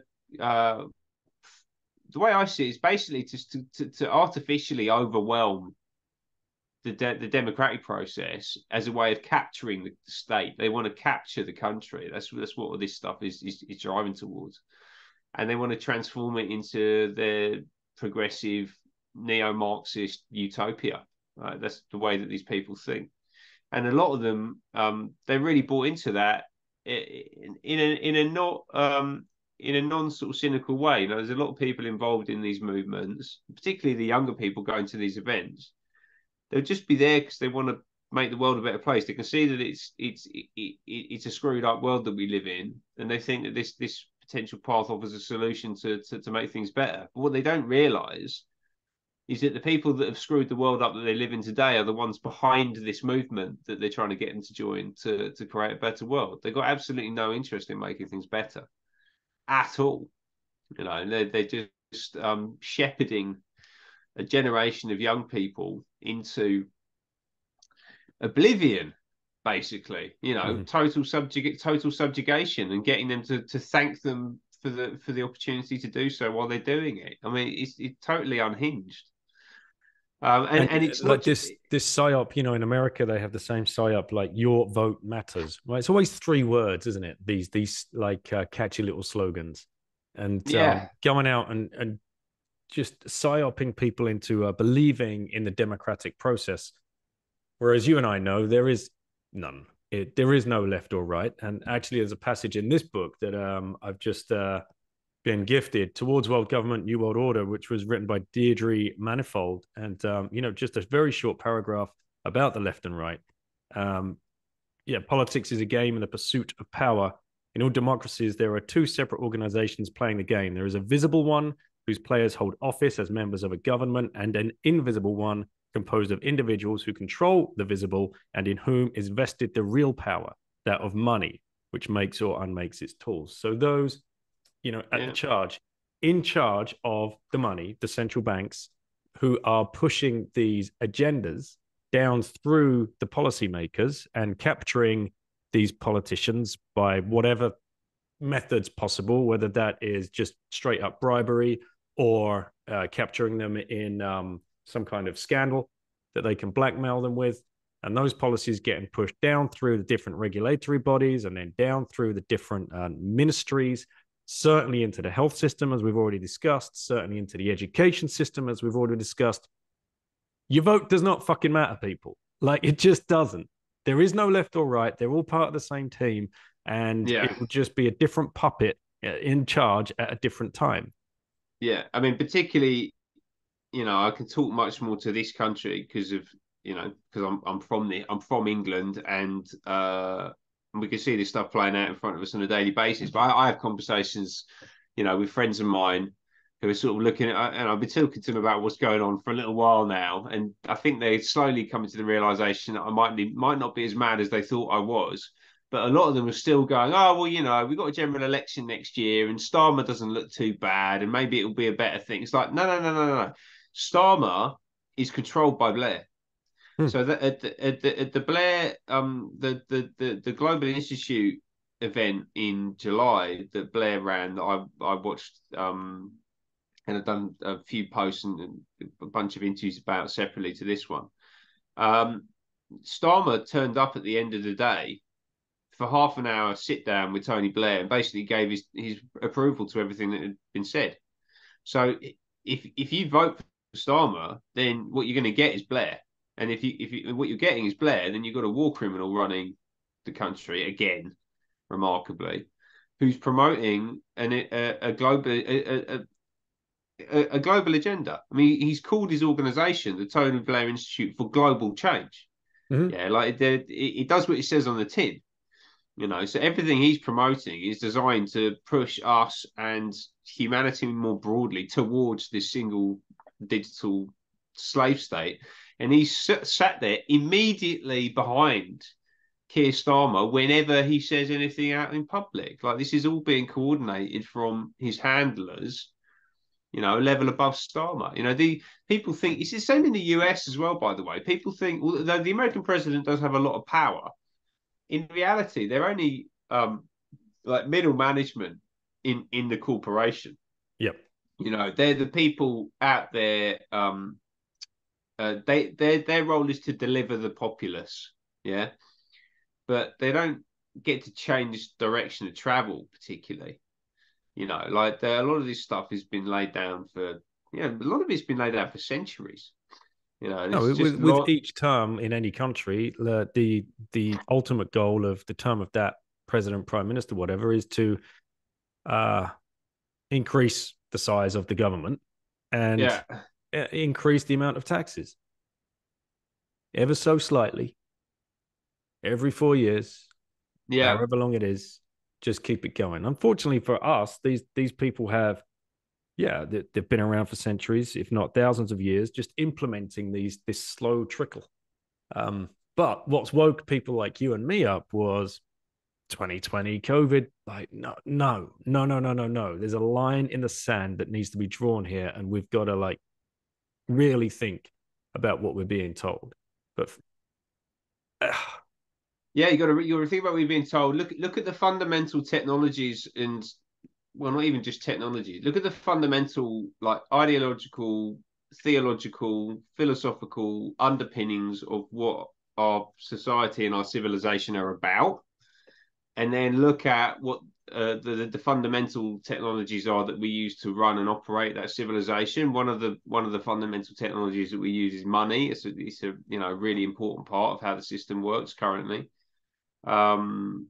And that's obviously, you talk a lot about Bitcoin, so you've looked into that side of things, and I've done quite a bit in that space myself over the years. I'm not a Bitcoin maximalist, but I do think that we need alternative currencies, and actually they're already there, and that's the thing about a lot of this stuff. It's one of the reasons why I'm quite optimistic. You got all these ghoulish people in positions of power, and they're leading the narrative, and they've got all of the corporations on board, and they run the central banks and all this kind of stuff. And it's quite overwhelming, but actually they're very replaceable, particularly because we now have the internet, right? Bitcoin's a great example of a digital asset. The ones I think that I'm particularly interested in are asset-backed digital currencies, which you're probably familiar with, like ABDCs. But there are loads of different ways of storing and transporting value around the system so that people can transact with each other, that don't involve the Bank of England or the Bank of International Settlements or anything like that at all. And actually, what the most important thing is that you have enough people in your marketplace, in your network, who are willing to cooperate based on your agreed underlying asset class that you're going to trade with. Yeah, that you can run a fully integrated system that's got enough within it to sustain life for the long term. Again, the all of the information is out there for people to go and read up on. Just go and read The Secrets of the Federal Reserve or the creature from Jekyll Island. I've got a book here, which was recommended to me called Red Symphony. I don't know if you've ever come across this one. No. This, mate, it's just a chapter from a huge book, but it's a transcript of a conversation. It was held in 1938 between a guy called Rakovsky, who was the Russian ambassador to France, who was up for basically execution the next morning by Stalin. And to try and save his life, he just spilt the beans on who are they and whatever else and how they captured the money. And it's incredible, like some of these sentences, and he's explaining to the interrogator that you have to come, if you come at this from the basic axiom of money is power, and how that power was wrestled away from the people who were organizing themselves around a gold standard, essentially, to this phony money that we have today that can be printed counterfeited out of nowhere, and that counterfeited money be leveraged into the system on which you borrow and pay interest on. I mean, this is usury in its like most criminal form. Now, any bank loan is basically fraud. If a bank loans you money to buy a house, a car, whatever, that money doesn't come from somewhere. They counterfeit it into the system legally ordained by the central bank that gives them the banking license. But then they charge you an interest on that. That is pure fraud. That is pure fraud, known for thousands of years. It's written about in all religious texts. And this is the world in which we live in, mate. This is the clown world in which we live today. Yeah, right. I mean, I can't quite see the city of London from my window here, but like it's just over there, and that's the global center of what you just described. Mm-hmm. So it's the square mile as well, right? Which is its own kind of little city state. I don't think a lot of people understand that. Do you want to riff on that for a little bit? Like it's a country within a country, basically. Yeah, it is. Yeah, it's a separate state. Exactly. It's not subject to the same laws as the rest of the UK. In a way, I see it, we've kind of been colonized by the city. Actually, that's the way I think about it these days. That England has been colonized by the city of London. That kind of sits there. And if you know anything about London, if you've been here in the past 20 years, you'll know that all of the growth has happened inside the square mile. All of the buildings going up, like these huge skyscrapers going up all over the place, it's all happened in the city. The rest of the city around it, a lot of it's like becoming, increasingly poor and dilapidated, and it's not experienced the same level of investment and hasn't reaped the benefits of whatever the hell's been going on to drive that kind of global growth. But yeah, it's separate from the rest of the country in the same way that the Vatican does. So the Vatican City is it's the world's smallest country supposedly. And the same thing with Washington, D.C. as well. It's a separate to the United States. It's basically a kind of distinct corporate entity. It's got its own governance, its own rules.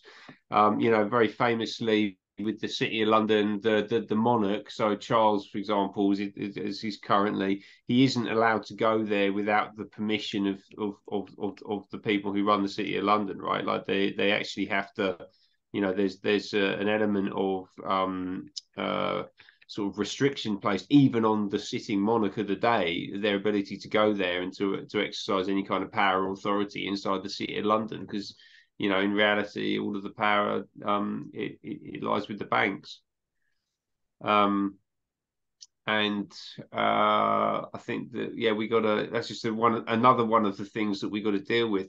The corporations as a whole, I think, like just that actual legal construct of a corporation, that sort of separate entity that is distinct from the rest of humanity, right? It's kind of treated as a distinct thing. I think that's actually one of the fundamental problems that we've got, and the corporations basically run most of what we have in this country. You've got the City of London Corporation, which kind of sits right at the core of the City of London. So that's a distinct, separate operating unit that is owned by, separate and away from the citizens.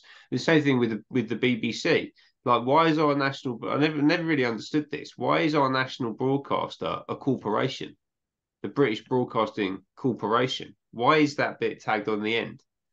You know what I mean? It's a bit strange, isn't it? You don't really think about it, but there's no reason for that to be the case. So why is it the case? And you know that there's something going on back there, and it'll be down to what they are allowed within their system to do to others, to people, based on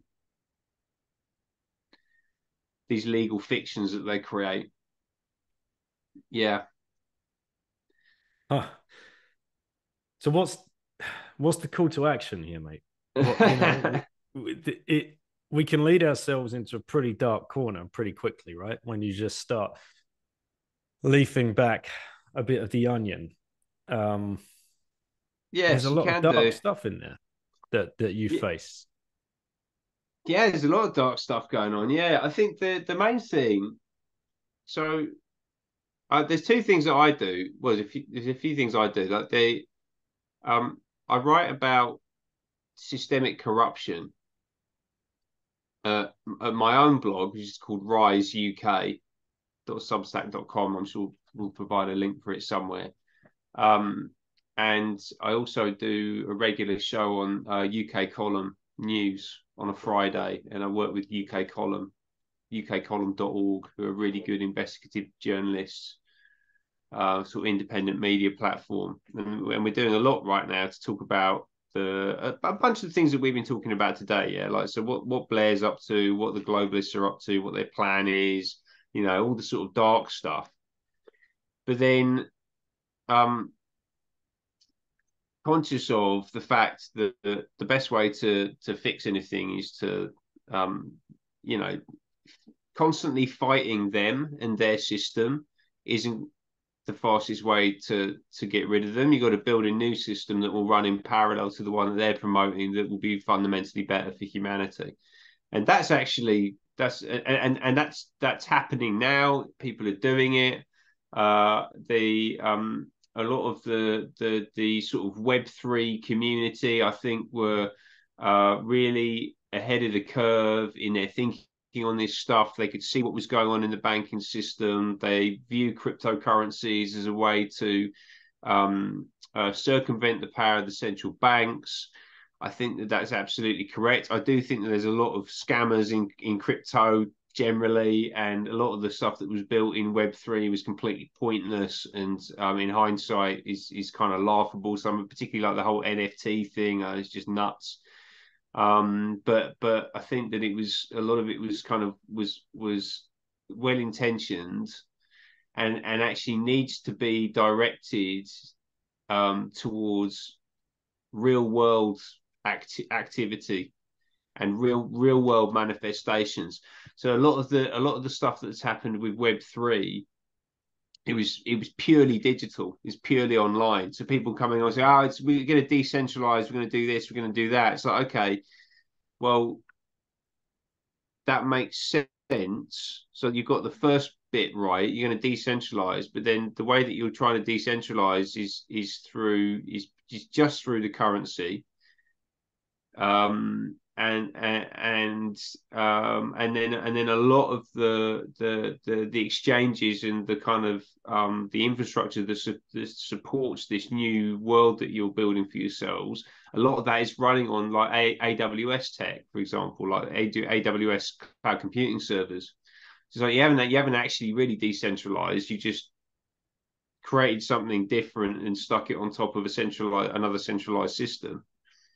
But also, they a lot of it really missed out on just the basic core fundamentals, the underlying, like the really simple things that need to be in place in order for your civilization to operate. You know, it's all nice and well having these whizzy digital services and these digital products on our you know, on our mobile phones, and you know, like that's all fine, but none of that matters if you haven't got a functioning food supply. If you haven't got like cheap, high quality food that's readily available for the population, then you haven't got anything at all, right? You're going to starve to death. And to me, a lot of the Web3 time and attention, and a lot of really what you hear about, like in, you know, people want to do people want to generally, they want to have a positive impact on the world. Like the vast majority of people want to have a positive impact. So, but when they talk about how they're going to have a positive impact, a lot of it is about technology first. Like they want to do it with technology. Well, actually, I think a lot of the technology is part of the problem. This sort of device first mentality with everything, I think, is actually perpetuating a lot of the issues you've got. Like you see it in the health system. So we got a mental health crisis, so we're going to create an app to help fix the mental health crisis. Well, actually, people being on their phones constantly is probably one of the major drivers of there being a mental health crisis. What people need is one-to-one human connection. Yeah, we need community, and we need time away from technology to just sit and exist in reality, like base level reality as humans, and converse and interact with each other and have fellowship and all that kind of good stuff. And that's the way that you fix the mental health problem, not by loading more technology into the discussion. And you see that all over the place. Yeah. Which, with the lockdowns, classic plan, right? Get everybody locked down, get them exposed purely to technology, which we control the lion's share of, get them watching television, which we basically completely control, and keep them away from chatting with each other. God forbid a couple of blokes should meet down the pub and talk about politics, during this particular, time. We can't have that. We can't have the proletariat meeting up and discussing, the day's headlines. Certainly not. You don't want that. No, that'd be a very dangerous thing to happen. So and they want everything mediated through the glass, right? That's and that's absolutely clear. And you're right. It's because they control those platforms, and they can monitor, they can listen, they can increasingly they can intervene in those discussions. And we've seen all the censorship that's been going on all of the social platforms. It's been going on YouTube, Twitter, it's been going on Instagram, all of them. They're deliberately manipulating the global public discussion in a way that is more amenable to them and the ends that they're working towards. And all of those organizations are World Economic Forum partners, so you know what they're up to. Right? It's all the usual suspects. So the game ultimately is not necessarily to fight them head on, because they're quite powerful and they've got a lot of influence and a lot of money and a lot of technology and all that kind of thing.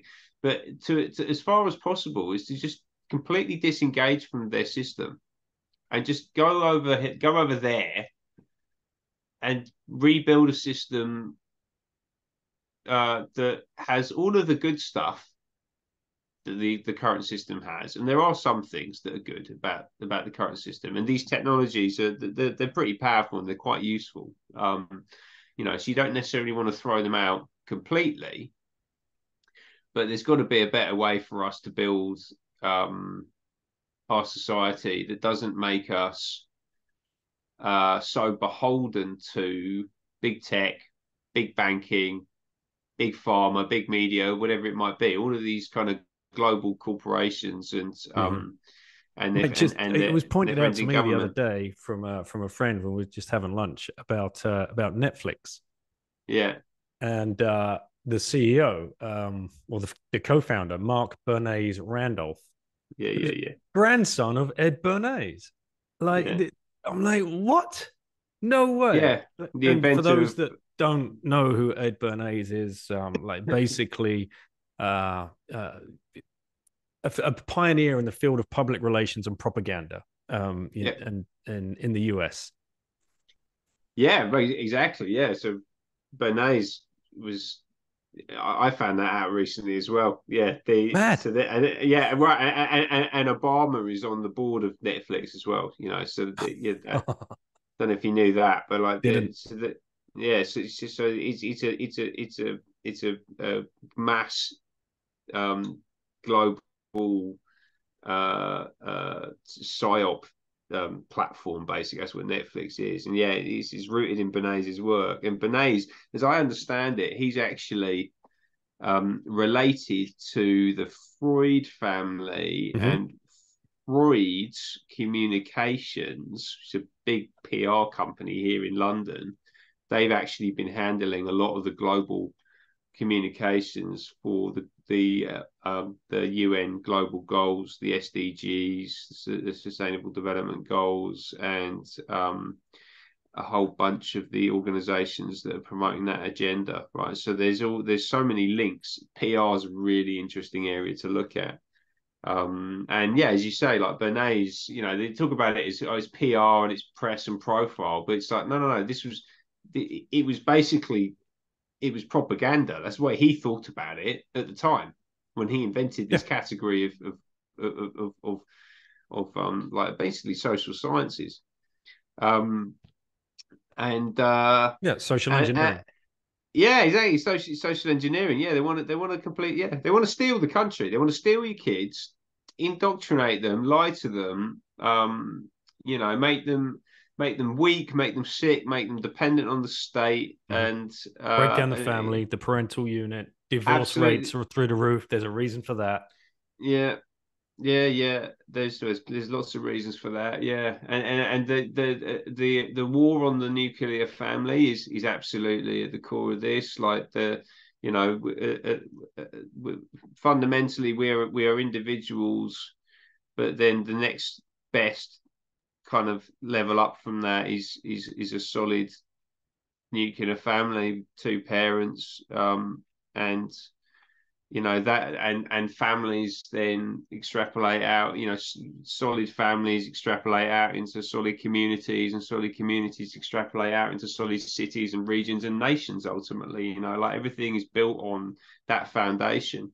We've got to be as robust, independent, reliable, healthy, intellectually curious, honorable, loyal, virtuous, individual human beings, and then the families is the next step on from that, basically, and they're totally going after that. Yeah, they're totally going after that.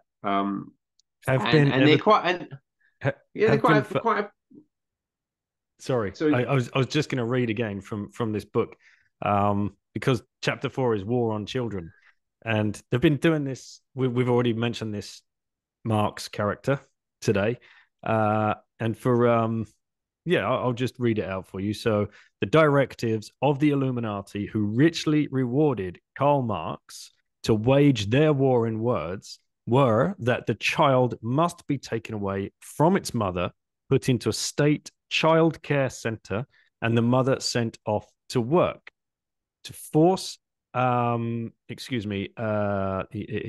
then this has emanated in employment agencies such as the Equality Agency, calling on the government to encourage mothers to return to the workforce and to abandon their children who so badly need a mother's love when they return from school to sit in an empty home.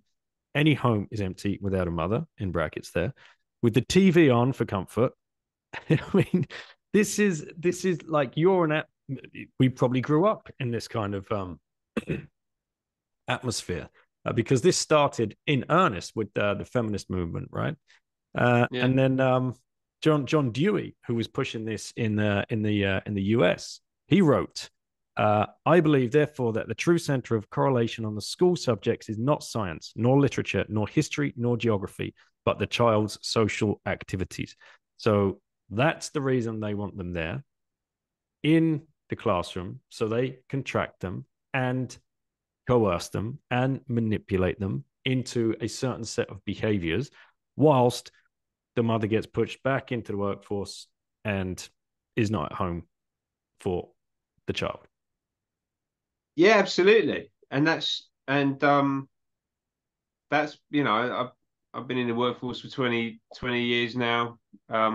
And I've always enjoyed working with women, but it's become really, really combative, actually. So there's this whole like this mentality that men are like some kind of enemy that needs to be defeated by these women now entering the workforce, and it's all going to be female leadership. And that's a big theme that you hear when you listen to these globalist types talking. It's all about, well, we need female leaders because the female leaders will make the world nicer and fairer. It's like, okay, well, where are we heading to with all these female leaders? We're heading into global tyranny. So maybe there's an issue here, and that needs to be thought about and dug into. But also this idea that having kids and raising a family is it's like not a admirable or desirable thing to do. I don't know No, where this because has you're not come giving from. back to society, Ben, are you? Like, you have to be out there giving back to society some way. You can't just be Well, at home, what homemaking. well, I don't know if it's giving back to society even. I think it's like you need to, for your own sort of personal um uh validation, Mm. you need to be pursuing some highfalutin, high-powered corporate career in order to be a valid and important person in the world. So, well, that's not the case at all. Mm-hmm. Your job title doesn't mean anything really. And also, like the most important job that anyone in society does is raising kids because they're the future of our civilization. So you actually already have the most important job, but you want to abandon that to go and become a, I don't know, like a bean counter in a company somewhere, and like get paid a bit of money to do it, and that's more important to you than raising your children. I think it's incredibly depressing, to be honest with you. Like Inverted world again. yeah, yeah, everything is inverted. Yeah, But to get absolutely. back to like actionable points, yeah, I agree with you. Yeah, we Look at didn't parallel talk about. structures. Look at Bitcoin as a parallel structure to the financial system. Look at homeopathy as a parallel structure to allopathy. Like the health system that we have today is basically, as you've covered, it's there to keep us just sick enough. It's not there to actually address the problem that is underlying in you. And when you read about the formation of the American Medical Association and how they absolutely, completely, totally cancelled homeopathy or naturopathy in the US back in the 20s and 30s. This is where this term quack comes from, right? Pick up this Yeah. book, mate, if you want to go deep and dirty on that. Murder by Injection by Eustace Mullins. Okay. Holy goodness. It's all in there. And the formation of the American Medical Association, which was brought around by the Rockefellers, who are a direct arm of the Rothschilds, operating for them as agents in the US. And again, you'd get eye rolled at for bringing that kind of conspiracy theory to the table, but you only have to read a few books, and it's like, all right, yeah, there it is. And the formation of the Federal Reserve back in 1910, where those 6 or 7 guys met on Jekyll Island, and with the U.S. Treasury, Nelson Aldrich, his daughter was married to one of the Rothschilds or Rockefellers. I'll have to double check that. You're like, oh my goodness! Like you only have to do the most basic of research. That is even on Wikipedia.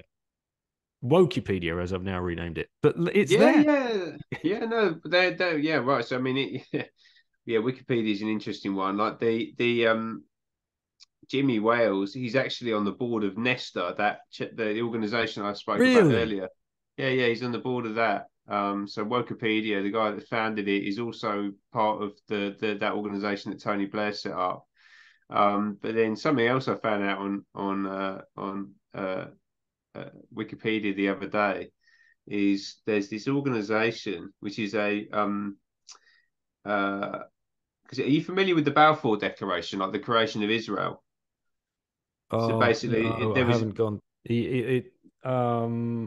there's an agreement between US and a British politician called Balfour. I can't remember his name, hmm. his first name.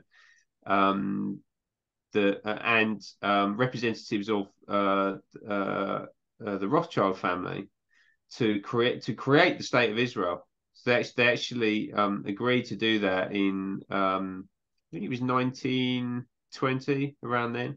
I think was Uh, Churchill involved in that as well? I think Churchill was involved in it in some ways as well. Yeah. And then basically, I found out the other day that there's this organization called Yad Hanadiv. I'm not going to be able to find it now. Yeah, there it is.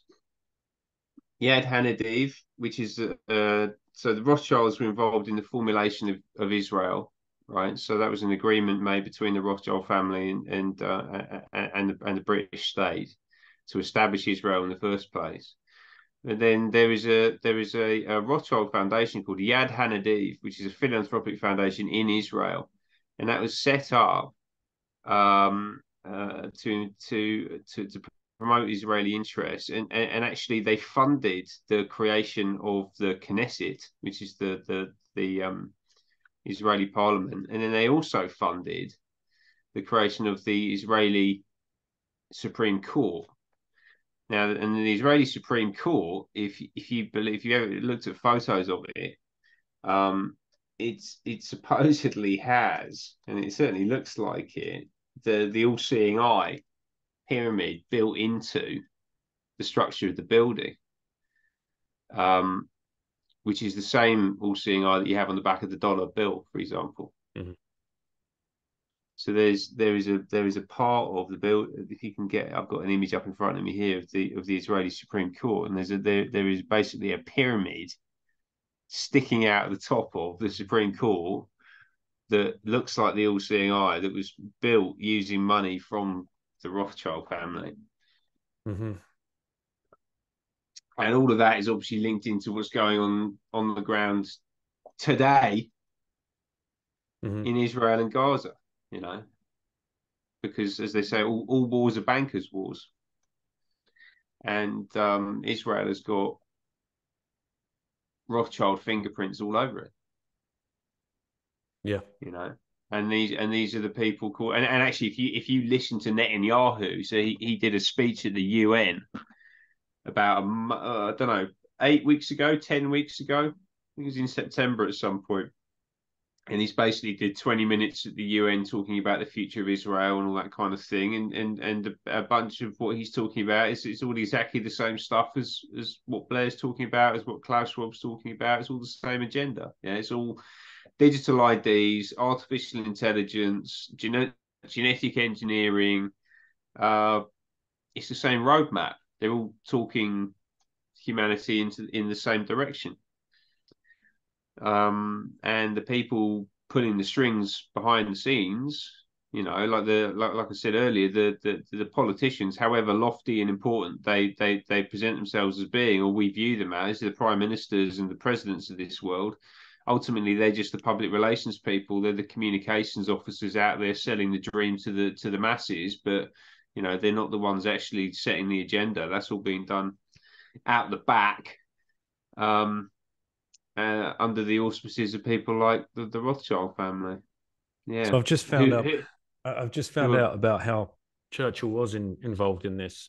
In the peace that followed World War One, the new League of Nations provided legal status called mandates for territories transferred from the control of one country to another. Though a mandate was supposed to be a waypoint toward independence, cynics called it a polite term for colony building. Britain was given the mandate of Palestine, including what is now Jordan and Israel. Its capital was Jerusalem. As colonial secretary in 1921, Churchill established Jordan in 6/7 of the mandate and backed a Jewish homeland in the remainder, where the Zionists had largely settled. One principle of the Balfour Declaration, he told a Jewish delegation, is that the process of the establishment of a national home for Jews is to be without prejudice or unfairness to the Arab and Christian inhabitants. Then many in Parliament objected. In 1922, they tried to cancel the Balfour Declaration with warnings that sound remarkably familiar. But of course, it goes ahead. And we have what we have today going on there. And man, yeah, it's all such chilling stuff, mate. It's isn't it just? Well, this is the thing. This is what we need to disengage from. You got to keep your eye on it, but I think the have you like personal question? You don't have to answer it. Do you fear that by uncovering this stuff that you're putting a target on your back, that these people are watching you and I mean, we're two like plebs sitting, like having a discussion. This is all kind of new information to me in the last year or so. But Yeah. with their reaches, with their tentacles, with their silencing skills, with the activities that we know that they're engaged in, and the people that they've silenced in the past, what goes through your thoughts there? No, I'm not scared of them.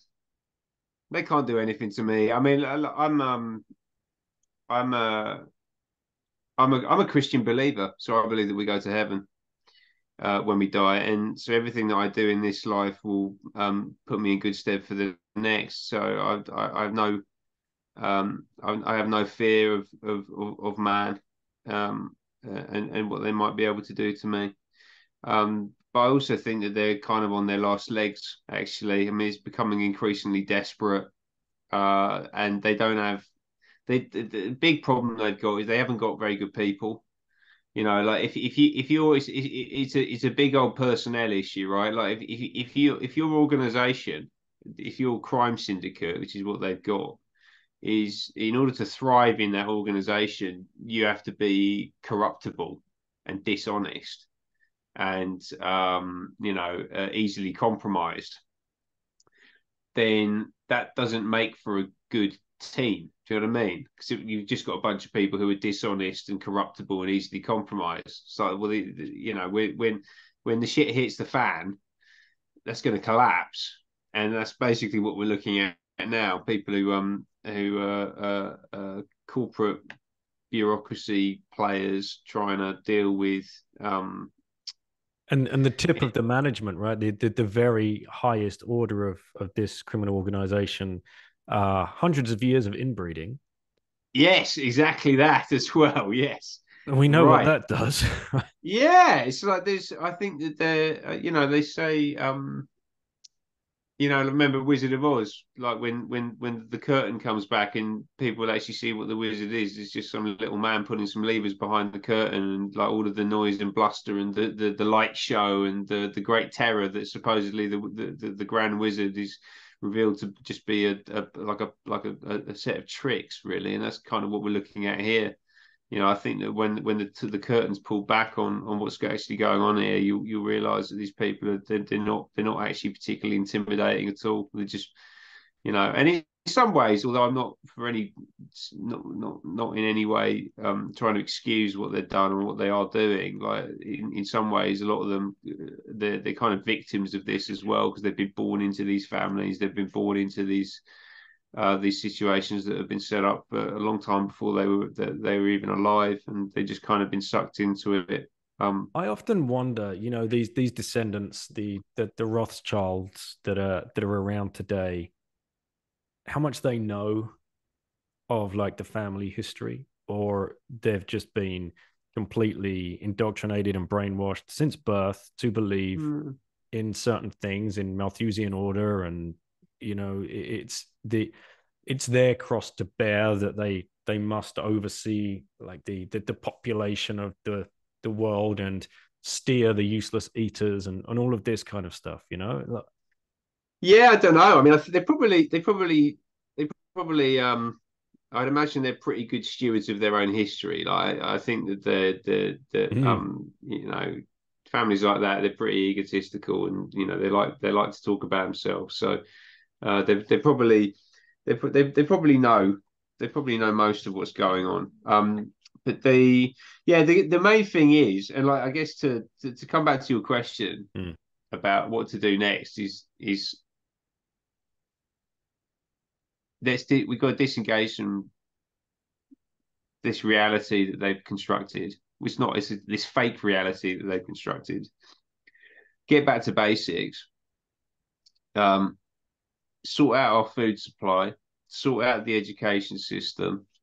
Become much more independent of global corporations and certainly of the state. Yeah, like the idea that we're going to be going to the state for everything, which Blair would love, and is the dominant narrative that we're being pushed in the media. That the state's got to get more involved in this, the state's got to get more involved in that. It's like, no, the state should be like reduced to an absolute bare bones minimum. And we certainly should. shouldn't be supporting it in any way, either financially or really through our engagement in whatever charade of an election process that they say that they're going to put us through. And we've got to get back into ourselves, into our families, into our communities, and into our nations. Actually, I'm English. I like being English. I think there's a lot of good stuff in this country, both today and in our history. I think that it's an incredible place to be. I feel very privileged to be here. I don't think that it's inherently evil or bad or something to be ashamed of. Absolutely not. And I think that we as a nation need to get our shit together, get organised, get the basics right. The real simple fundamental basics about things I just talked about. Like having a reliable food supply. Having an education system that isn't just about indoctrinating, corporate employees. Have a health system that is actually about making people healthy, rather than treating people who are sick, which is what we currently have today. Have a financial system which is actually about enabling commerce and protecting the creation of generational wealth, rather than just being some kind of scam, which is what central banking is currently. It's like a rigged casino. And build back. And build back out, and I was say build back better, because that's obviously been stolen by someone else. But it's kind of the right sentiment. It's just that obviously not in the way that they want us to do it. No. And also understanding, like we've been massively demoralized, and we've been sitting through decades now of this sort of real anti-British, anti-English, anti-Western, everything's bad, and all this sort of fallout from the Brexit vote, and people just constantly whinging and moaning and complaining. It's like, okay, that attitude is just going to make things worse for a start.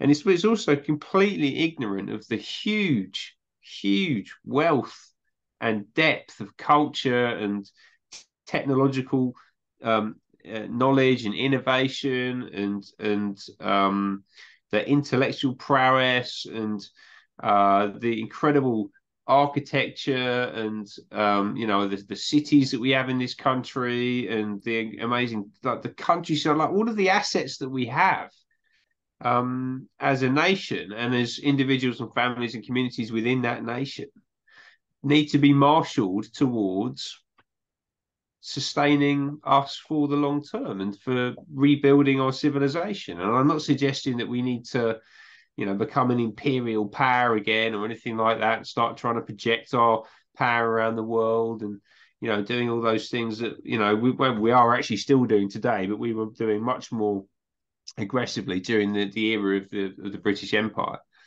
But this idea that we're just going to live through managed decline and everything's just going to be a bit shit from now on, and people should just get used to it. And so, no, I don't want that. I want to feel like the future is going to be better. It's going to be brighter, and that we actually have an active role in making that so. And if that's the case, then let's get to it. And that's down to all of us. No one's going to give us permission. The people at the top certainly don't want us doing it. So we got to write our own brief here. And I think that most people know, just looking around your local area, what the useful things would be to do. And let's go at it, and let's build, and let's patiently invest in our futures, and let's and then inevitably the world in 5 years, 10 years, 15 years, 20 years will be a lot better than it is today. Yeah. Well said, mate. Well said. I did want to leave it on a hopeful note. So that's well done. Good. Yeah. And if you like the idea of that kind of thing, then the place where I talk about that is pattern18.substack.com. So I've got my two things that I do that are about taking down the evil powers, but for a lot of people that can get a little bit depressing. So I also do a separate thing, which is about how do we decentralize and build back a new system that So that's works for pattern, you said, yeah? Yeah, pattern, PATTERN Yep. 18.substack.com, pattern18.substack.com. Okay, I'll put these links in the show notes, or if you just send them over to me once we're done, then I've got them. Yeah, good stuff. All right, Ben, what a rip. Yeah, almost Yeah, two it's and a great. half hours. I hope most of the listeners are still with us at this point and didn't turn off halfway through and in a bit of despair, because there is hope. And just remember that you are being divided purposefully by mainstream media, by the messaging that you hear all of the time. Brexit was an incredibly powerful moment for them to divide the country, and then they have the generational wars as well. On top of that, they're trying to divide boomers from Xers and Xers from millennials and millennials from Zoomers. It's going across the whole spectrum. There is a reason for that. We need to stay vigilant. We need to stay together, having conversations like this, not afraid to expose those that are doing it. And thanks for your work, man. Thanks for coming on the podcast. Thanks for coming on the scene. Thanks for having these conversations and not being frightened and just sitting there and doing nothing. So yeah, big kudos to you. Thank you. It's been a pleasure. It's a great way to start the week. Yeah, exactly. Talking 2 hours of conspiracy theories. Yeah, exactly. All right, good. Mate. Well, take care. Yeah, fantastic. Thanks for your time, and thanks to everyone who's listened in. It's been great to be here. Cheers, mate. Cheers, bye.